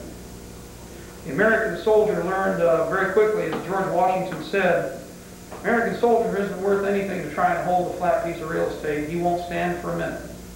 But you give him a tree, or a fence post, or a big stone fence, and he'll hang on to it for dear life and fight like hell. And that's the way we are. Mama didn't raise no stupid kids. Okay? That's how we'll have to fight again. It'll be 1s against 10s, 2s against 3s. We pick the time that we fight. Don't let the enemy do that for you. We must make it a terror with respect to that, to live in this nation as an aggressor against the American people. Right. We will make them a curse upon our lips. That's right. If they walk on our land, we salt the piece of real estate they walk on. If they sit in a chair, we burn it. How are you going to know who they are? They will be very overt. This woman is very overt. These people are not going to even hesitate to be even, they aren't even going to hide when the time comes. I'll tell you that right now. They already have it in their mind. It's like that lieutenant governor.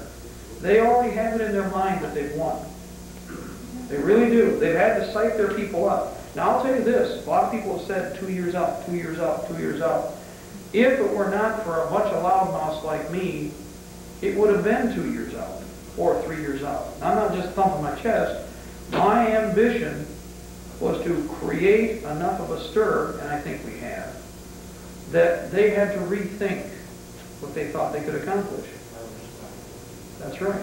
There are only 2 times, by the way, yes, when you wage war from a strategic angle. Number one, you start in the spring, the very early spring, so you have the spring through the summer into the fall to fight.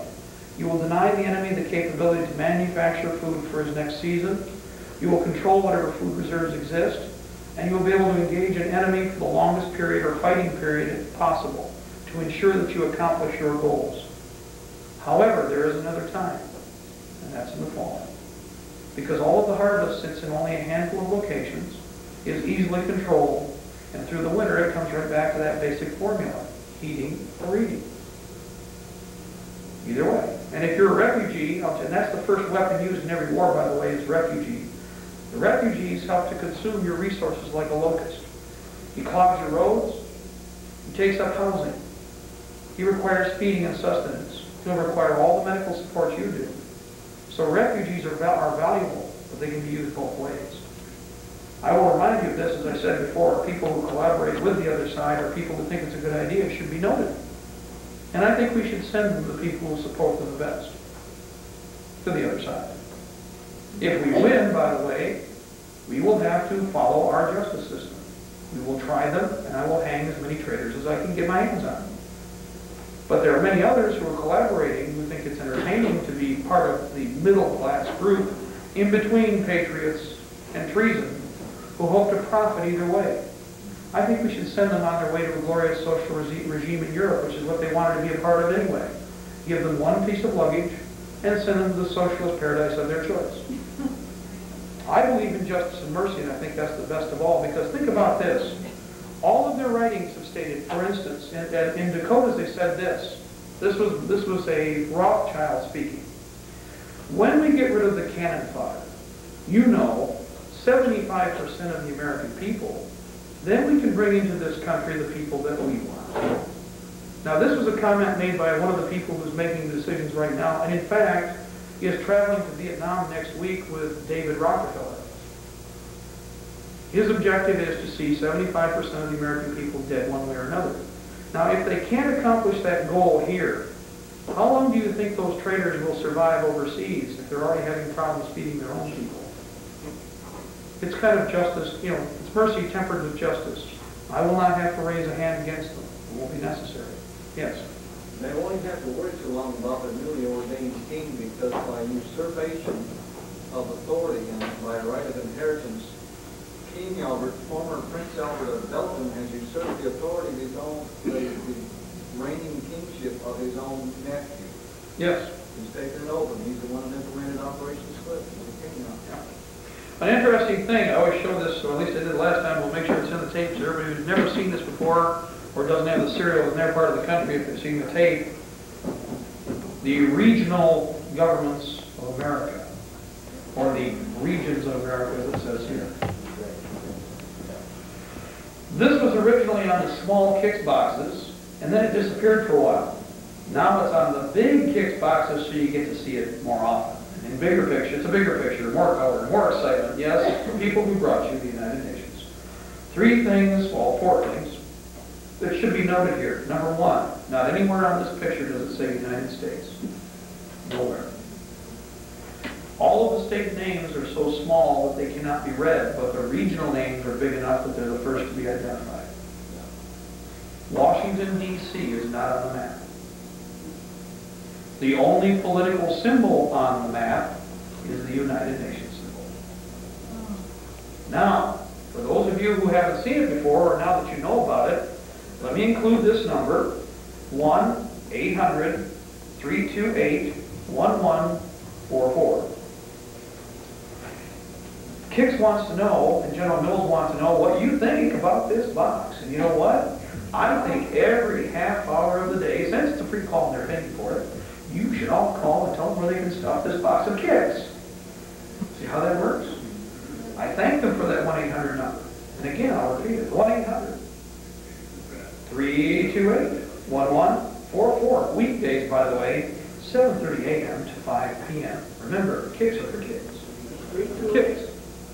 I'm sorry.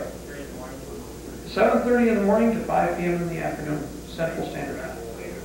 Now, I'll pass this around so everybody can get a chance to take a look at it. Now, if that doesn't get you, I don't know what will, but by the way, if you watch Emperor Blight, Bill Clinton's last speech, when he was talking about the floods in the Midwest, did he use a United States map or did he use a regional map? Nobody was thinking. He used that regional map as his map when he was demonstrating the flooding in the United States. Yes. Take a look. If you videotape it, open up your video camera, plug the sucker back in, and take a look at that. Because they're inundating us with so many ways, so that we'll keep using words like compound, region. We get so used to it, we start implementing their vocabulary. Vocabulary is very crucial, just like he was talking about earlier today. With vocabulary, you control people. You control definition. And we have to understand the definitions that they're using. Now, the regional governors, for instance, will have total power over life and death. And to understand that, you must understand the New States of America Constitution. New States of America Constitution, Article 2. The practice of religion shall be a privilege, not a right, to be determined by the overseer. Who's the overseer? It's not defined. The overseer is the empire, the New World Order. Now, in addition to that, we have, for instance, under Article 7, the practice of trial shall be determined by a judge, not by the plaintiff. Now, consider this. Implementation of a trial service, for instance. What would that have done to Randy Weaver if a judge had been sitting on that instead of a jury? He'd be in jail right now or dead. But because the individual can decide whether or not there will be a jury trial or a judge that presides over it, it saved his life. He took his chances in the roll of the dice with 12 people. You won't have that right anymore. Every other inalienable constitutional right that is in the first document is gone from the second. All of it is arbitrary. When a right becomes arbitrary, it is no longer a right. It is a privilege granted in some way for a deed, for an active action that takes place. Well, what kind of benefit do you get, or what do you have to do to get that benefit? Let's see, I get to tell people about the SKSs in my neighbor's house, and I get to keep his piano after they confiscate his property and his guns. Gee, Nazi Germany, 1939, Bolshevik Russia, 1931. Only the names and the languages have been changed, that's all. And the same players are involved, by the way, the same people who finance the whole operation. Can we win? Yes, we will. I have to say this 3 times through the whole thing, okay? We will win. It will be painful, depending entirely upon your preparations. Do not, after you hear this, go out and commit seppuku. Like I said, if you want to do that, I'll show you somebody. Go get pissed at somebody, okay? Don't do that suicide thing. Not that I ever want to see anything happen to this person, because we love her and we know that she's obviously protecting the Constitution and Bill of Rights for all of us, isn't she? Yeah, right. Now, a concern has been brought up about different activities taking place with different agencies, and I'll cover this very quickly. On Friday, we were given some information on the sieges taking place in Connecticut. We don't know all of the information, but the Department of the Interior and the Bureau of Alcohol, Tobacco, and Firearms are presently laying siege to a smaller component of an Indian reservation in the northern part of Connecticut. It appears to be Mohawk. Now, what happened is, apparently the state gave unconditional orders that the Mohawks, or the Indians in this case, were to surrender taxes. The Indians said, sure, you can have the taxes, come in and get them. Needless to say, they understood what the threat meant. So as the situation stands right now, the ATF is now participating in this, has created a 1-mile perimeter around the site. Only 1 mile? Only 1 mile, they're fairly close range. But the site is much larger. It's many, many more acres. All of the houses are spread out much more. So it should be remembered that we have a situation developing there. There are several other churches throughout the country. We may not necessarily agree with everything that they say, but we understand exactly what the intention is. Gentlemen, if you will not hang together, we shall surely hang separately. Founding fathers of the United States understood that and voiced it directly. I may not agree with everything that they say, but I also have promised this. There will not be another Waco. That was the last one. Habits like that have a tendency to become very dangerous because the government has a tendency to stick to it. If they can get away with it once, they will get away with it again. By the way, how many people did note that 2 days ago it has been proposed that through executive order all information on Waco will be sealed and will no longer be accessible to anybody. They're talking about putting a 30-year wait on it, just like they did the Kennedy files. Now, what is it that they did that was so righteous and right that they feel they have to seal it to the general population? Dumb question. Stupid. Yes, What please. effect does an executive order have over Sodom? Technically none, but they do have rifles, remember that. So while assuredly as a sovereign you have rights above and beyond, and in fact these executive orders which are illegal, if they're issued they do not technically have authority over us, but we have done this through assumption. We've allowed them to take so much that they now have enough weapons, they think, to continue the process to such an extent that they won't ask us any more questions. They'll simply do what they want. We should understand that if they have their way, the bottom line of this is slavery. Nothing more, nothing less. In other parts of the country, I've met with unit commanders from company strength, battalion strength, brigade strength units. At full strength, these units sometimes are as large as 5,000 men and women. They're fully armed, fully equipped, fully prepared, and they're ready. They're willing to fight. In fact, the biggest problem we've had, and I think it is one of the problems we're seeing right now, people are so energized and know that something is wrong and are so pissed off that they aren't wanting to talk anymore. I mean, I'll tell you what happens, and I haven't had it happen here, thank you. I've been to several different meetings so far where we've had hundreds of people, and it's an eerie thing to stand up here at this end and watch. But at some point during a meeting, somebody will say, "Mark, when do we go to war?" And again, the whole room is eerie. The whole room has gone silent. As a group, all people take a breath.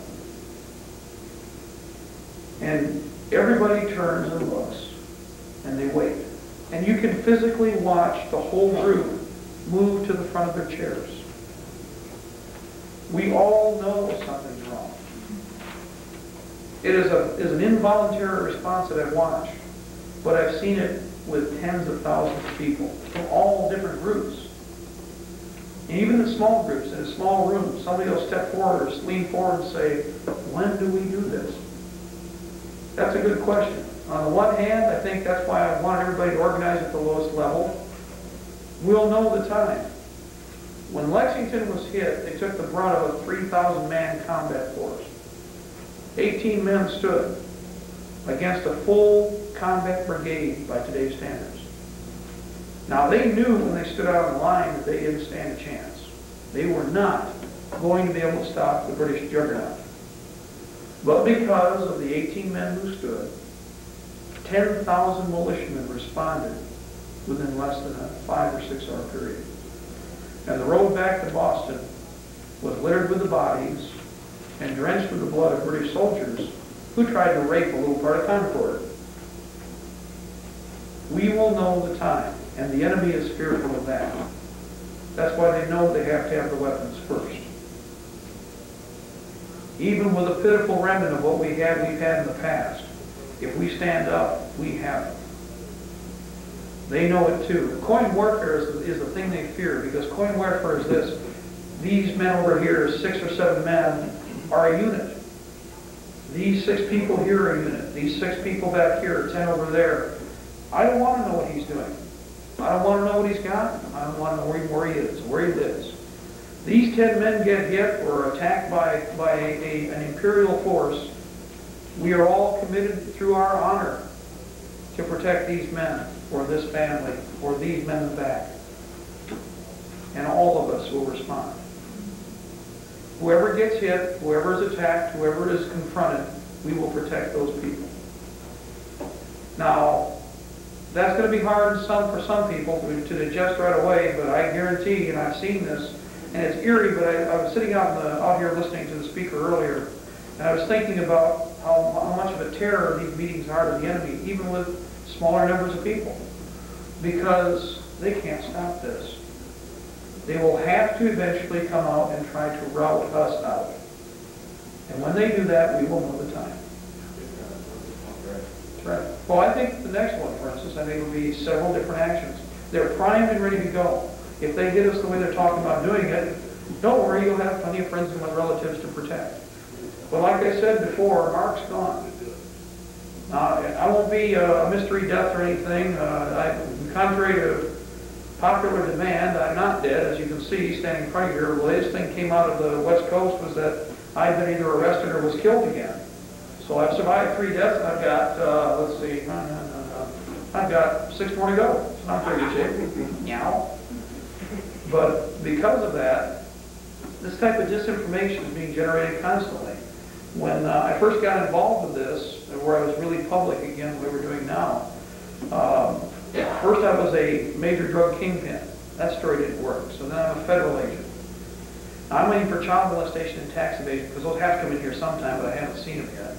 I've had 2 or 3 people try to play imposter. We've had every imaginable organization claim that I'm with some other imaginable organization, or unimaginable.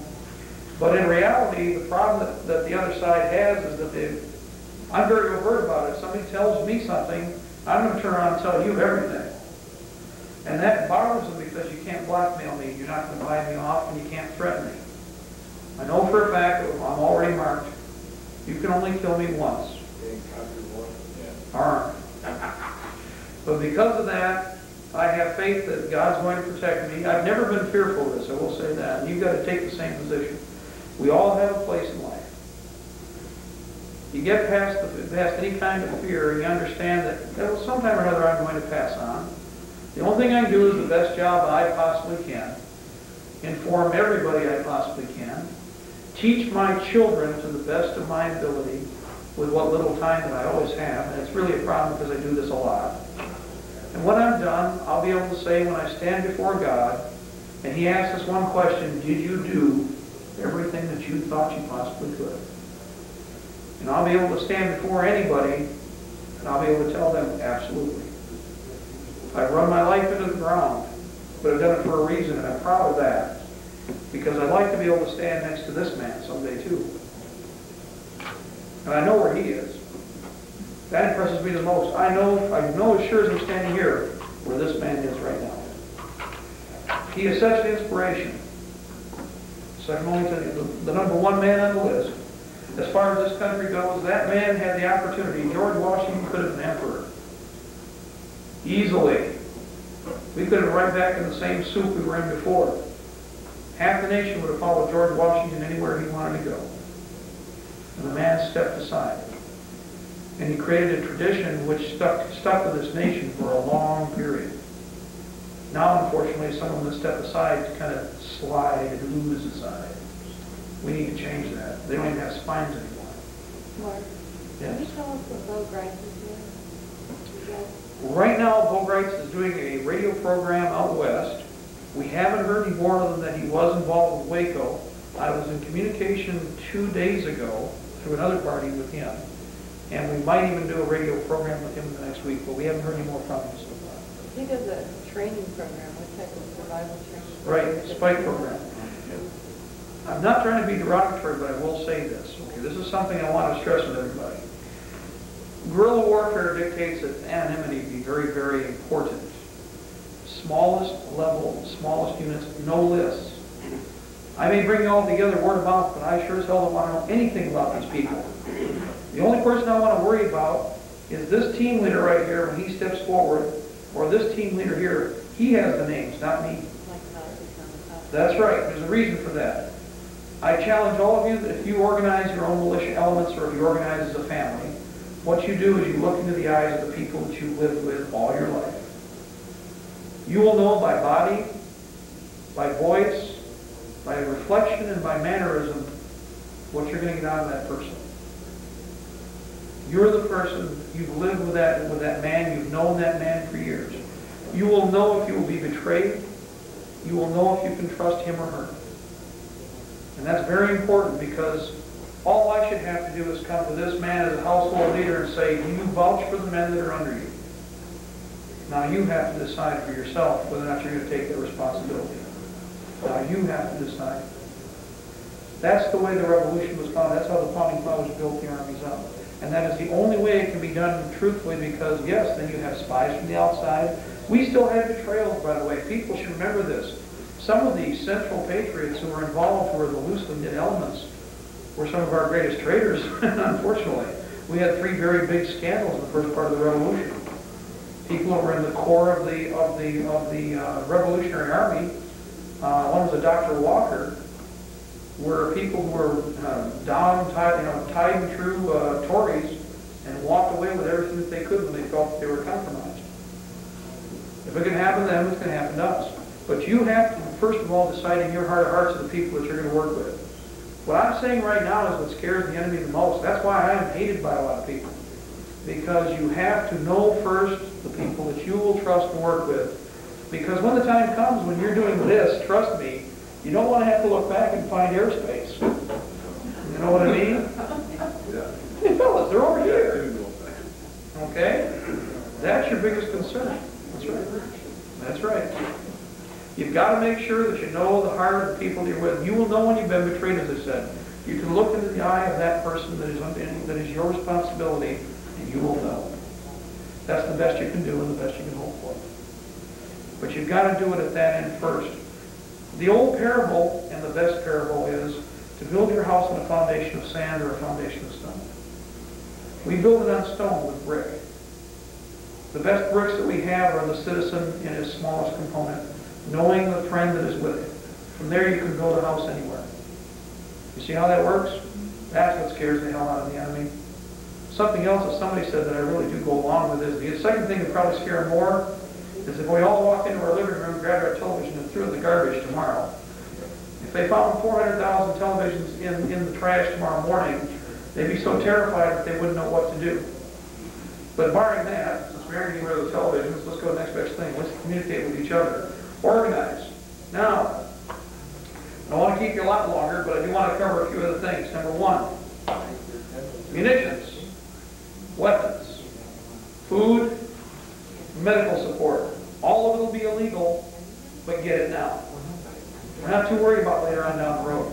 Medical support. If any of you people, and I got to stress this now, if any of you have special medication needs, if any of you have heart medication, if there's something that you need now, put some of it away. Under the socialized medicine mechanism, all of that will be gone. We're already starting it. That's right.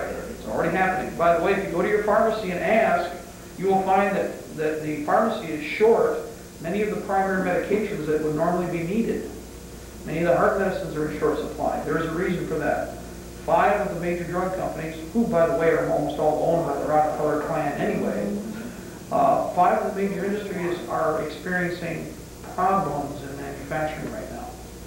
Now, Eli Lilly just laid off 30,000 people overall in the last 4 weeks. Warner Lambert, which we're closely associated with in different ways, is in hard times, and in fact has closed down half of its manufacturing, both out of country and in country. All of these major companies are creating hardship in production. But this is ideal if you consider that when you're going to socialized medicine, you want this period when there's a shortage, so when they do take control, the old iron fist takes over. Yeah, we'll give you your heart medication, Mr. Schmidlapp, but you have to tell us a few things first. We'd like to know about your neighbors. Oh, and Mrs. Hornady, yes, you can have your chemotherapy this time. But first, let's have a little discussion. Now, anybody have a Walmart near them in their area right now? We're everywhere. Oh, good. Well, go to your Walmart and tell them you want to get a prescription. You're going to get a form about the size of this. And they're going to also have a little paper about this size about inconvenience. Do you know what that inconvenience is about? The federal government has laid down regulations dictating that if you're to buy any prescription medicine, the company that you buy the prescription medicine from is to collect data on you and put it on file in a computer base. What type of toothpaste you use, what over-the-counter drugs you use, like aspirin, Tylenol, all ibuprofen, all those, what type of other cosmetics you use, what relatives, where are they, who's on, the whole 9 yards. And this little pamphlet was made to explain about the other papers you get to fill out. Now, is this reminiscent of anything? Well, yes. People should remember that up until about 4 years ago, there was no problem with any citizen in this country withdrawing money from the bank. Then they passed Bill 100-690. You can have your money, just fill this form out. Over $3,000? Oh, well, who's with you? What's her name? What are the children's names? Oh, by the way, if you don't answer these questions, we don't give you the money. Because under the law, the way the form's written, you have to identify not only yourself, but any of the parties that are with you. Now, I've got all the federal forms at home. And in fact, if you go to the bank and ask somebody who's a teller, have them bring them home some night and read what they're supposed to write down. What they did is they took the corporate entity and they forced them to become an agent of the government. And now they're spying on you. And how many times have you heard this? Oh, I'm really sorry. It was my job. I had to do it. Well, you mean like the meter reader for consumer power? It turns you into the DNR? Yep. Yes. Yep. The way things are sitting right now, and Detroit Edison's another one too, by the way. Detroit Edison had a series of handouts, 1-800-ATF-GUNS. The one with the eyeball on it? Yep. Do you know somebody who owns guns? Do you know somebody who's into guns? Yeah, exactly. Call 1-800 and you can have a piece of his property. See? But it's not just guns, because now we're going to have the eco-terrorists, which are you, is anybody who uses gasoline, anybody who uses lead, anybody who has gardening implements, because after all, just like in the end of 1947 when Orwell wrote his book 1984, the Fabians took over the British government after World War II, right at the end of World War II. George Bush is a Fabian socialist. Bill Clinton is a Fabian socialist. I've said this before, but I'll kind of balance it out and do it for you again, because this is the best part about it. We've got a nice group of people here. Tell me what symbol comes to mind when we talk government mechanisms. Communism. Hammer and sickle, right? Fascism. Okay. Socialism. Well, that's close, but you don't have one, do you? Now I'm talking about national symbol. Think about it. What they did was this. On the one side, we're supposed to have the evil rightist, fascism, right, with the swastika. A symbol. You have to have a symbol. You know, an idiot symbol like crossing the street. You know, walk, don't walk isn't on there anymore. They got, okay, and then they got a hand with a line through it. It goes faster. That's right. The swastika on this side is supposed to be right wing. Hammer and sickle is left wing. What's the difference between the two? They're both tyrannical governments in theory. They both have centralized governments, and they should also all be on the right. But think about it. With this litmus, it's an all-socialist mechanism. It's national socialism, social communism. I'll ask you again. Socialism. Does anybody know which socialism we're talking about? Democracy. Well, yes, it is, but there's a term for it. Fabian socialism. The Fabian Party's motto is, make haste slowly and strike with extreme terror. The iron fist. Their symbol was a tortoise. Usually on every campus, and this one may have one also, on this campus somewhere, if they're already here, it's a stone about so big with a turtle symbol in line, cut into stone, usually into green, I think it's green granite. It's laid in the property somewhere, usually stuck in a little park or a little area that's on here to signify that the Fabians have taken this campus, usually taken the libraries. Before George Orwell wrote his book, he was a Fabian socialist. Well, the Fabians took over England in 1945, and from 1945 to 1947, they had constant starvation. Now, you always see these newsreels done by the other socialists in this country that, oh, it was a war and they didn't have production. Bullshit. What it is they have what they call the tomato police. And there's no joke to this. What they did is, well, like mom here or dad would say, well, since we can't buy food, we'll make food. And we'll grow it in our backyard. And these people could grow stuff in their little gardens just like they've always done. Window boxes. Yes, in window boxes. You could feed a country in window boxes if you have to. Well, guess what? You had the tomato police. Under Fabian socialism, you were allowed 4 tomato plants per family. The neighbor next door only had his 4. In fact, maybe he didn't plant any at all because he's a good party member, so he figured he was going to get a boost in social status by being a good party member, okay? But you planted 8 tomato plants. 4 of them couldn't be seen by the road by the inspector. So I get on the telly and tell them all about the tomato plants. There's 4 of them in the backyard. Can I get my extra loaf of bread? Good puppy, you do get your extra loaf of bread. And the tomato police showed up and would destroy all the plants that were extra. In less than 2 years, England was starving. People in England were going to Ireland, you know, the place of the potato famine. They were going to Ireland to eat because you couldn't buy food in England. Now think about that. Ireland is dirt poor. I mean, we're talking dirt poor. That's where the term came from. Because they have rock for real estate. And they turned around and they went there, and of course there's a little joke about the Irish waiter feeding the little kids, giving them food, and he would joke, oh, all the little ones seem a little thin, how about a few more potatoes? And they'd laugh. There's a reason they laugh, because it was a classic joke for the Irish. They've been suffering for years. And here are the English now under the same rule, being treated the exact same way. Is history repeating itself? Well, yes, because watch and see if you can get this health care through. Next comes controlling the food. Because after all, aren't they already saying that the reason that you're sick is because you're just not eating right? The only next logical step, if I can tell you what to smoke, what to drink, what to do, is to tell you what to eat. And the party doesn't like you eating as well as you are right now. Yes? Are they using the National Guard helicopters like they just did in our county, the 30th, 29th and 30th of August, to spot marijuana plants? Are they using that as practice for the food plant? Surveying food sites, the same technology would be used because what that is part of the ERTS system. Yeah. ERTS was originally developed at the University of Michigan and has to do with infrared scan surveillance. Originally it was off time by 24 hours. It took that long to interpret the film.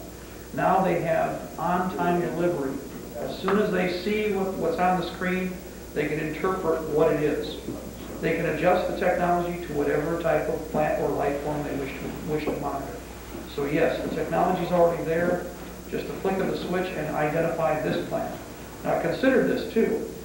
A lot of our food, if you couldn't grow it, say out in the open and do your regular tilling, aren't you at least going to try to covertly grow food to make sure that your family doesn't starve?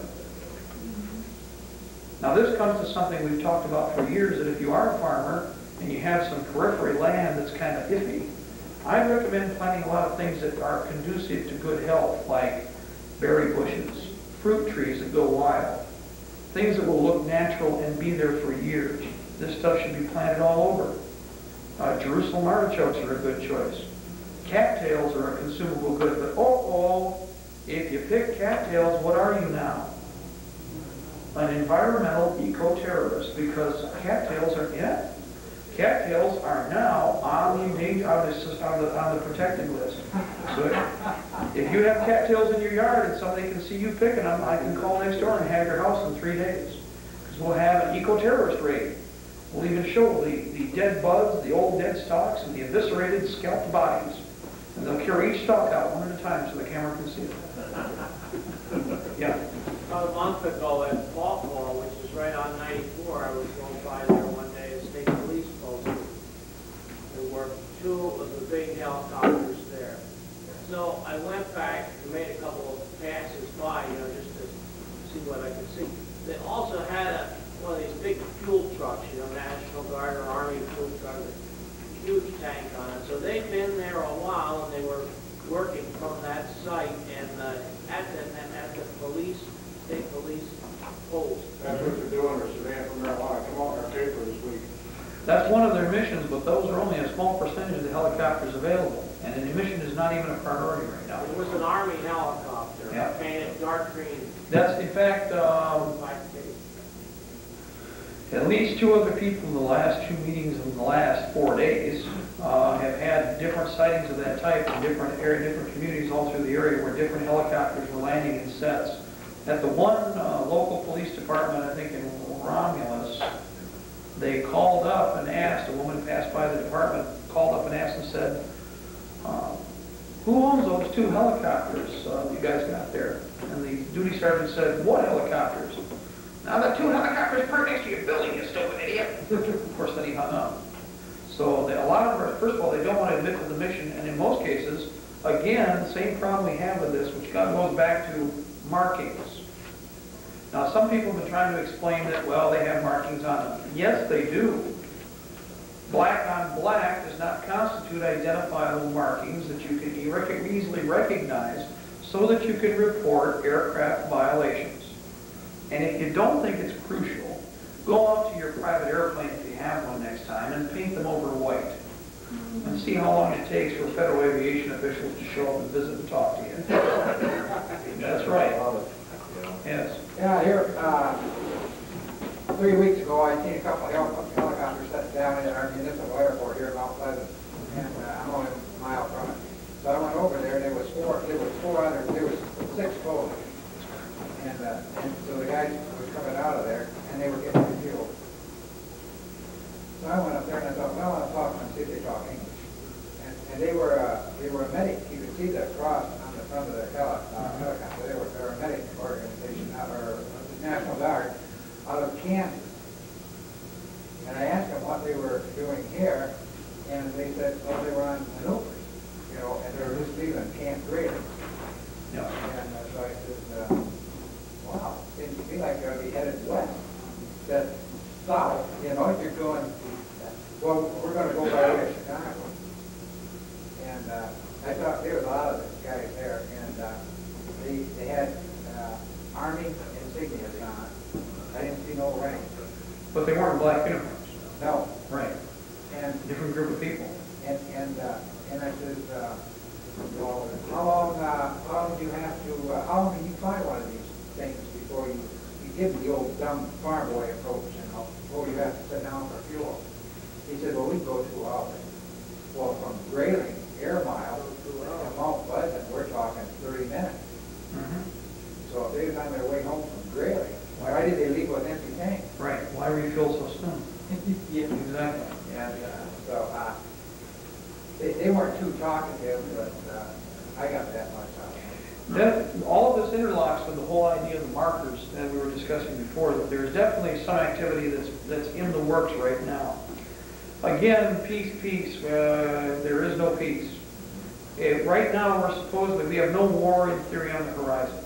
What is the significance of the PLO and the Israeli?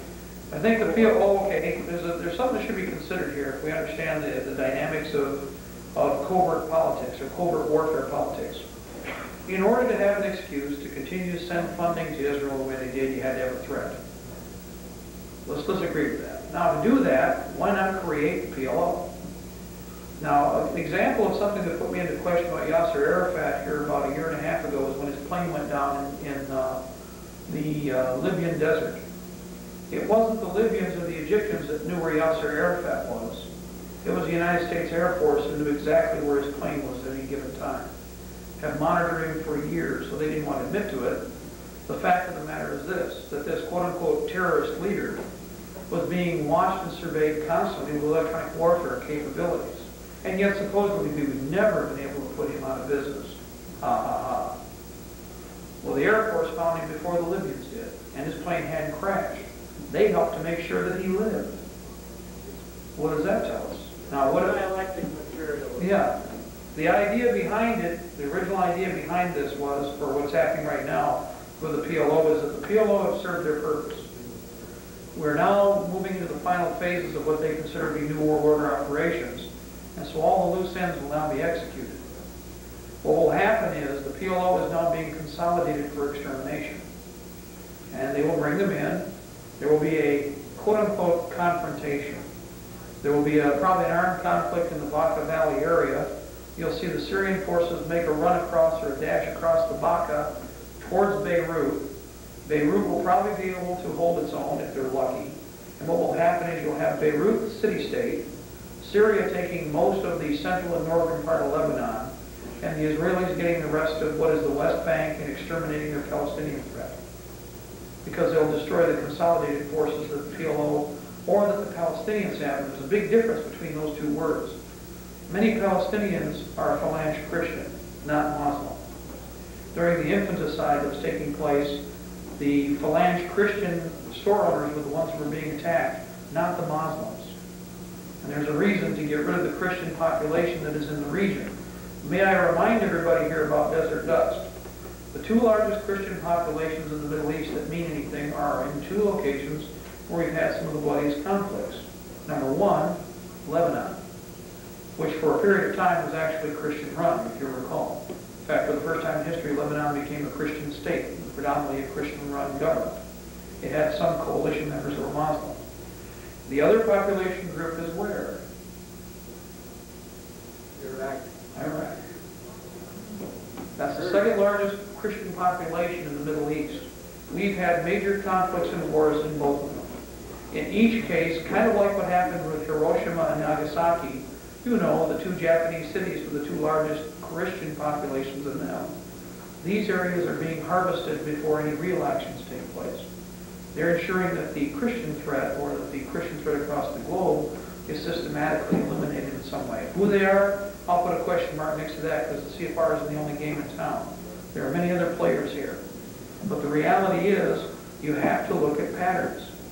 Now, during the Desert Storm, and this is why I say Syria, I brought Syria into the picture, nobody's talking about it. During Desert Storm, the great threat in the area was not Iraq, it was Syria. Syria had as many Russian troops as Iraq. Syria has the SS-21, by the way. I'm sorry, the SS-20. The SS-20 are the first two stages of the SS-18 intercontinental ballistic missile, capable of reaching anywhere on the globe. We know that they have 27 launchers plus, and that is an intercontinental missile, capable of reaching anywhere on the planet. Now, who is still in charge and who still has an untouched military base? Syria. It's a little long range to be used against Israel, but it's a nice weapon to be dumped on us or on the European theater to create some confusion there. So Syria obviously is still in their pay if you look at the way they're puppeteering the globe. They'll soon be brushed aside too, just like Iraq was. Iraq was given the opportunity. The only reason Saddam's alive, I will say this, is because he knew how to play the game. He had enough papers, documents that were in English, and enough blackmail material to keep himself alive. That's why we could not invade Iraq, by the way. The reason we did not invade Iraq is because Saddam had photocopy machines too. And if they'd gone into Iraq with 400,000 good English-speaking American citizens, we have a tendency to walk in, look at stuff and go, yeah, that's nice. And it comes home like that. Isn't that what happened in World War II? Isn't that what happens in Korea? And we were carrying shit like, but we were carrying weapons of destruction home. Mortars, rocket launchers, artillery pieces in some cases. If it wasn't nailed down, it got sent back to the United States. We had too many documents. So for the last couple of years, they've been sending United Nations, probably CIA and KGB spies in as observation teams to collect as much of the real data as they could to make it disappear. Their objective is to make sure that Saddam's insurance policies are destroyed systematically one at a time so they can't be observed. Because he still has enough physical evidence that he can still keep himself alive. Otherwise, he'd be dead in a heartbeat. I don't care what anybody says. They are willing to amputate an arm to save a body. In other words, if need be, and as in our case, we have to be very careful. That's why we have to use coin warfare here.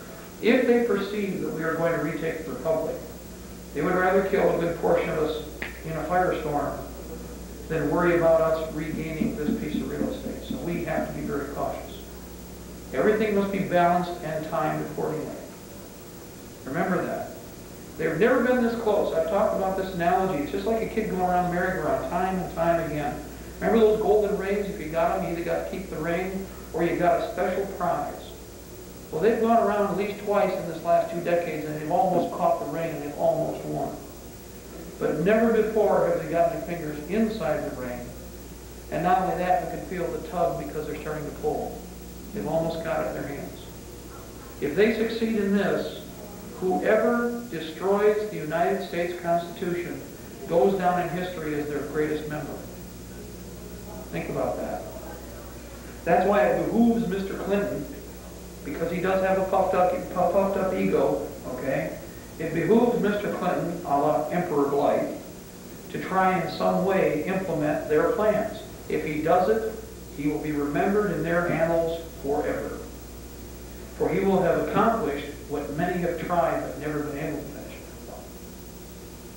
We've got to make sure that doesn't happen. I don't think we have any problem with that either. And I know we'll succeed. On the global picture, understand this too, for instance, since we're looking at the global problems here now. Every English-speaking nation of the globe right now has passed major gun confiscation laws in the last 2 years. Australia, New Zealand, England, and Canada. Only one of them have not succeeded so far. Here. It was supposed to be done 2 years ago and it hasn't been. Because of that, we're in good shape. So, what are we going to do? Well, like I said, we're going to kick them back off into the oceans, drive them overseas, and then we're going to take this piece of real estate, make it the finest nation we could possibly. Yes? Yeah, are you going to give us any updates that you might have on troop numbers here and things like that? Okay, Fort Polk, Louisiana is the most important because it implements thousands of personnel. What it does is moves in anywhere from 2 to 5 brigades at a strength probably of about 3 to 4,000. They're also rotating in the United Nations troops immediately. That was announced publicly. And by the way, there were 4 points that they wanted to emphasize for training at Fort Polk. The most important was item D. Item D was to take what the United Nations had learned in Somalia. What did they learn in Somalia? House-to-house search and seizure, control of large groups of people, and confiscation of firearms. And who was doing it? American troops.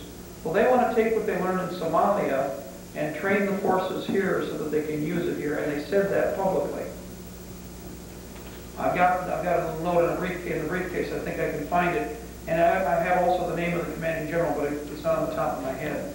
The general that's in charge, of course, is a CFR member, by the way. He was trained by the CFR probably 4 years ago. He's a flag officer. He's a brigadier, I believe.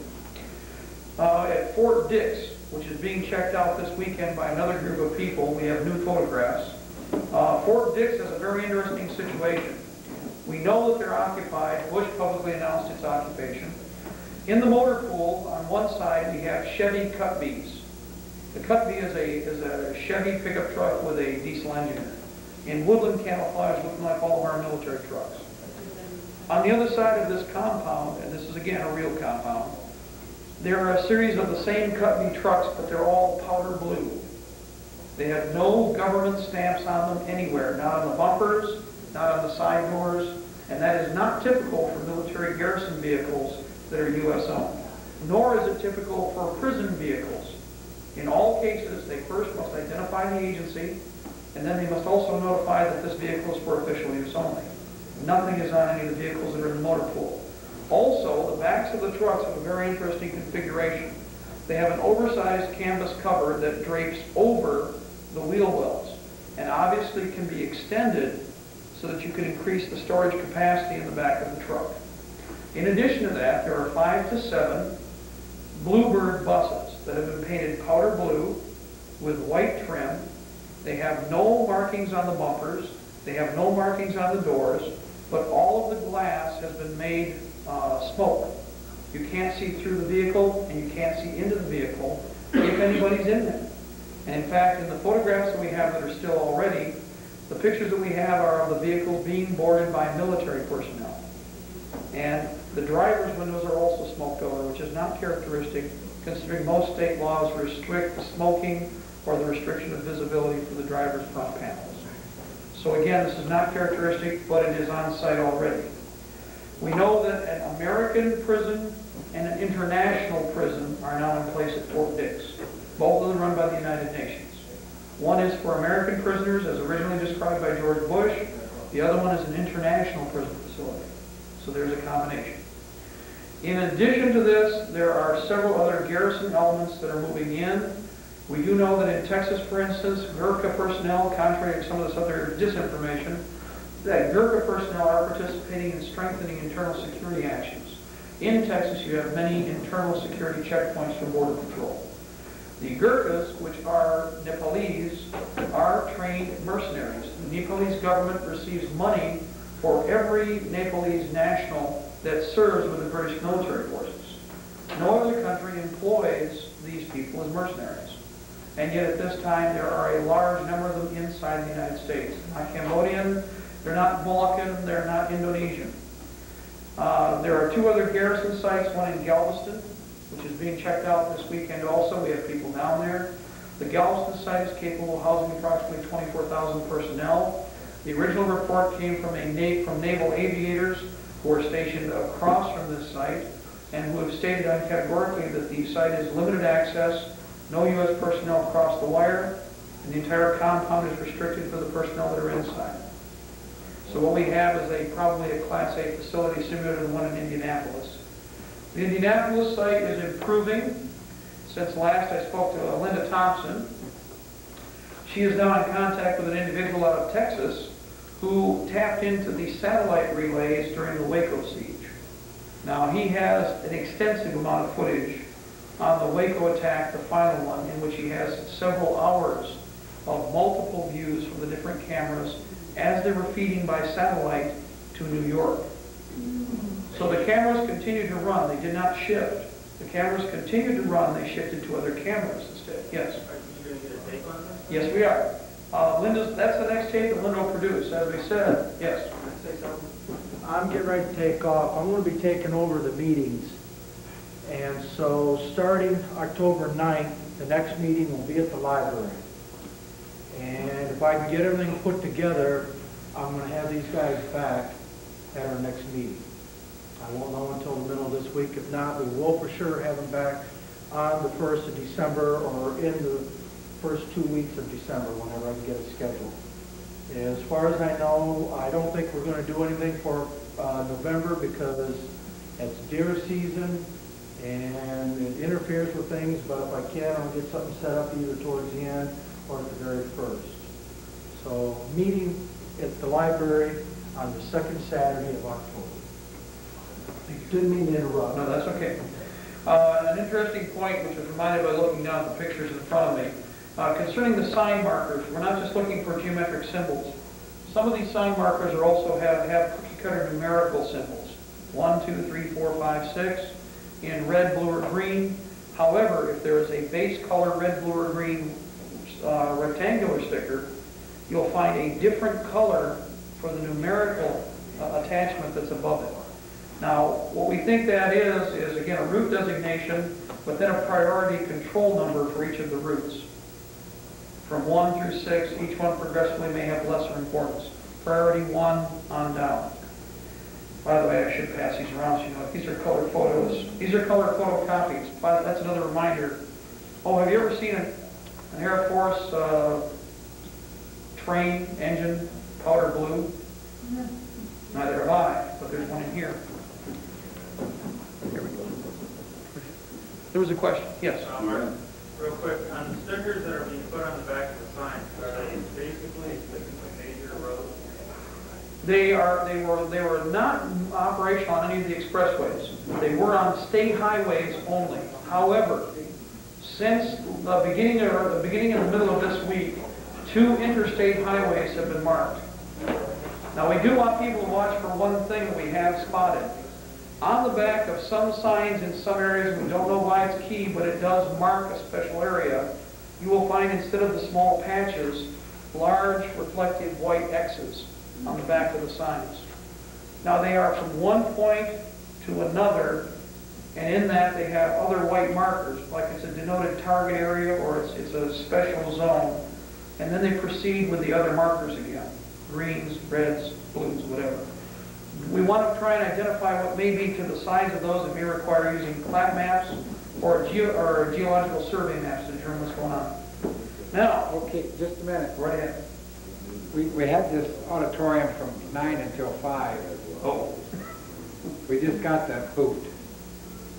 So just take a couple of minutes and just wind her down. Okay, we'll wrap it up. We got to So, move. if there are any questions, contact me. I'll give out my telephone number to individuals here, although we're getting a lot of calls. If something that is a priority comes up, please communicate with either people inside the organization here or communicate with me directly. There are other party people that you can talk to with different entities that are out here that can relay the information. It is important that we collect data. One of the things that a lot of these quote-unquote professionals don't like right now is the fact that we're turning everybody into an intelligence collection agency. That means that it's not all that marketable, but the information gets out faster. My concern is informing people, or at least getting everybody to participate. In doing that, you will do more damage than anything else you possibly could to effect a turnaround on this. Now again, all we're doing is throwing up stumbling blocks. Do I think they're going to try and pull this off quickly? Yes, indeed. Yeah, I'm sorry. Well, I'll tell you what, these next 3 weeks are going to be crucial.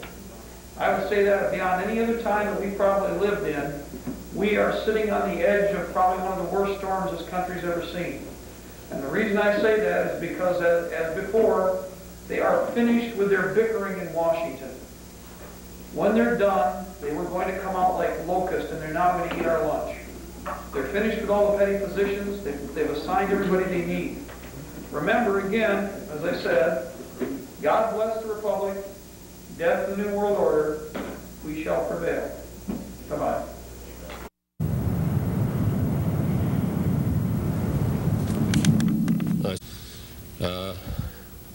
If you were in the audience last night, you'll know something of my background. I have spoken to audiences across the world and across the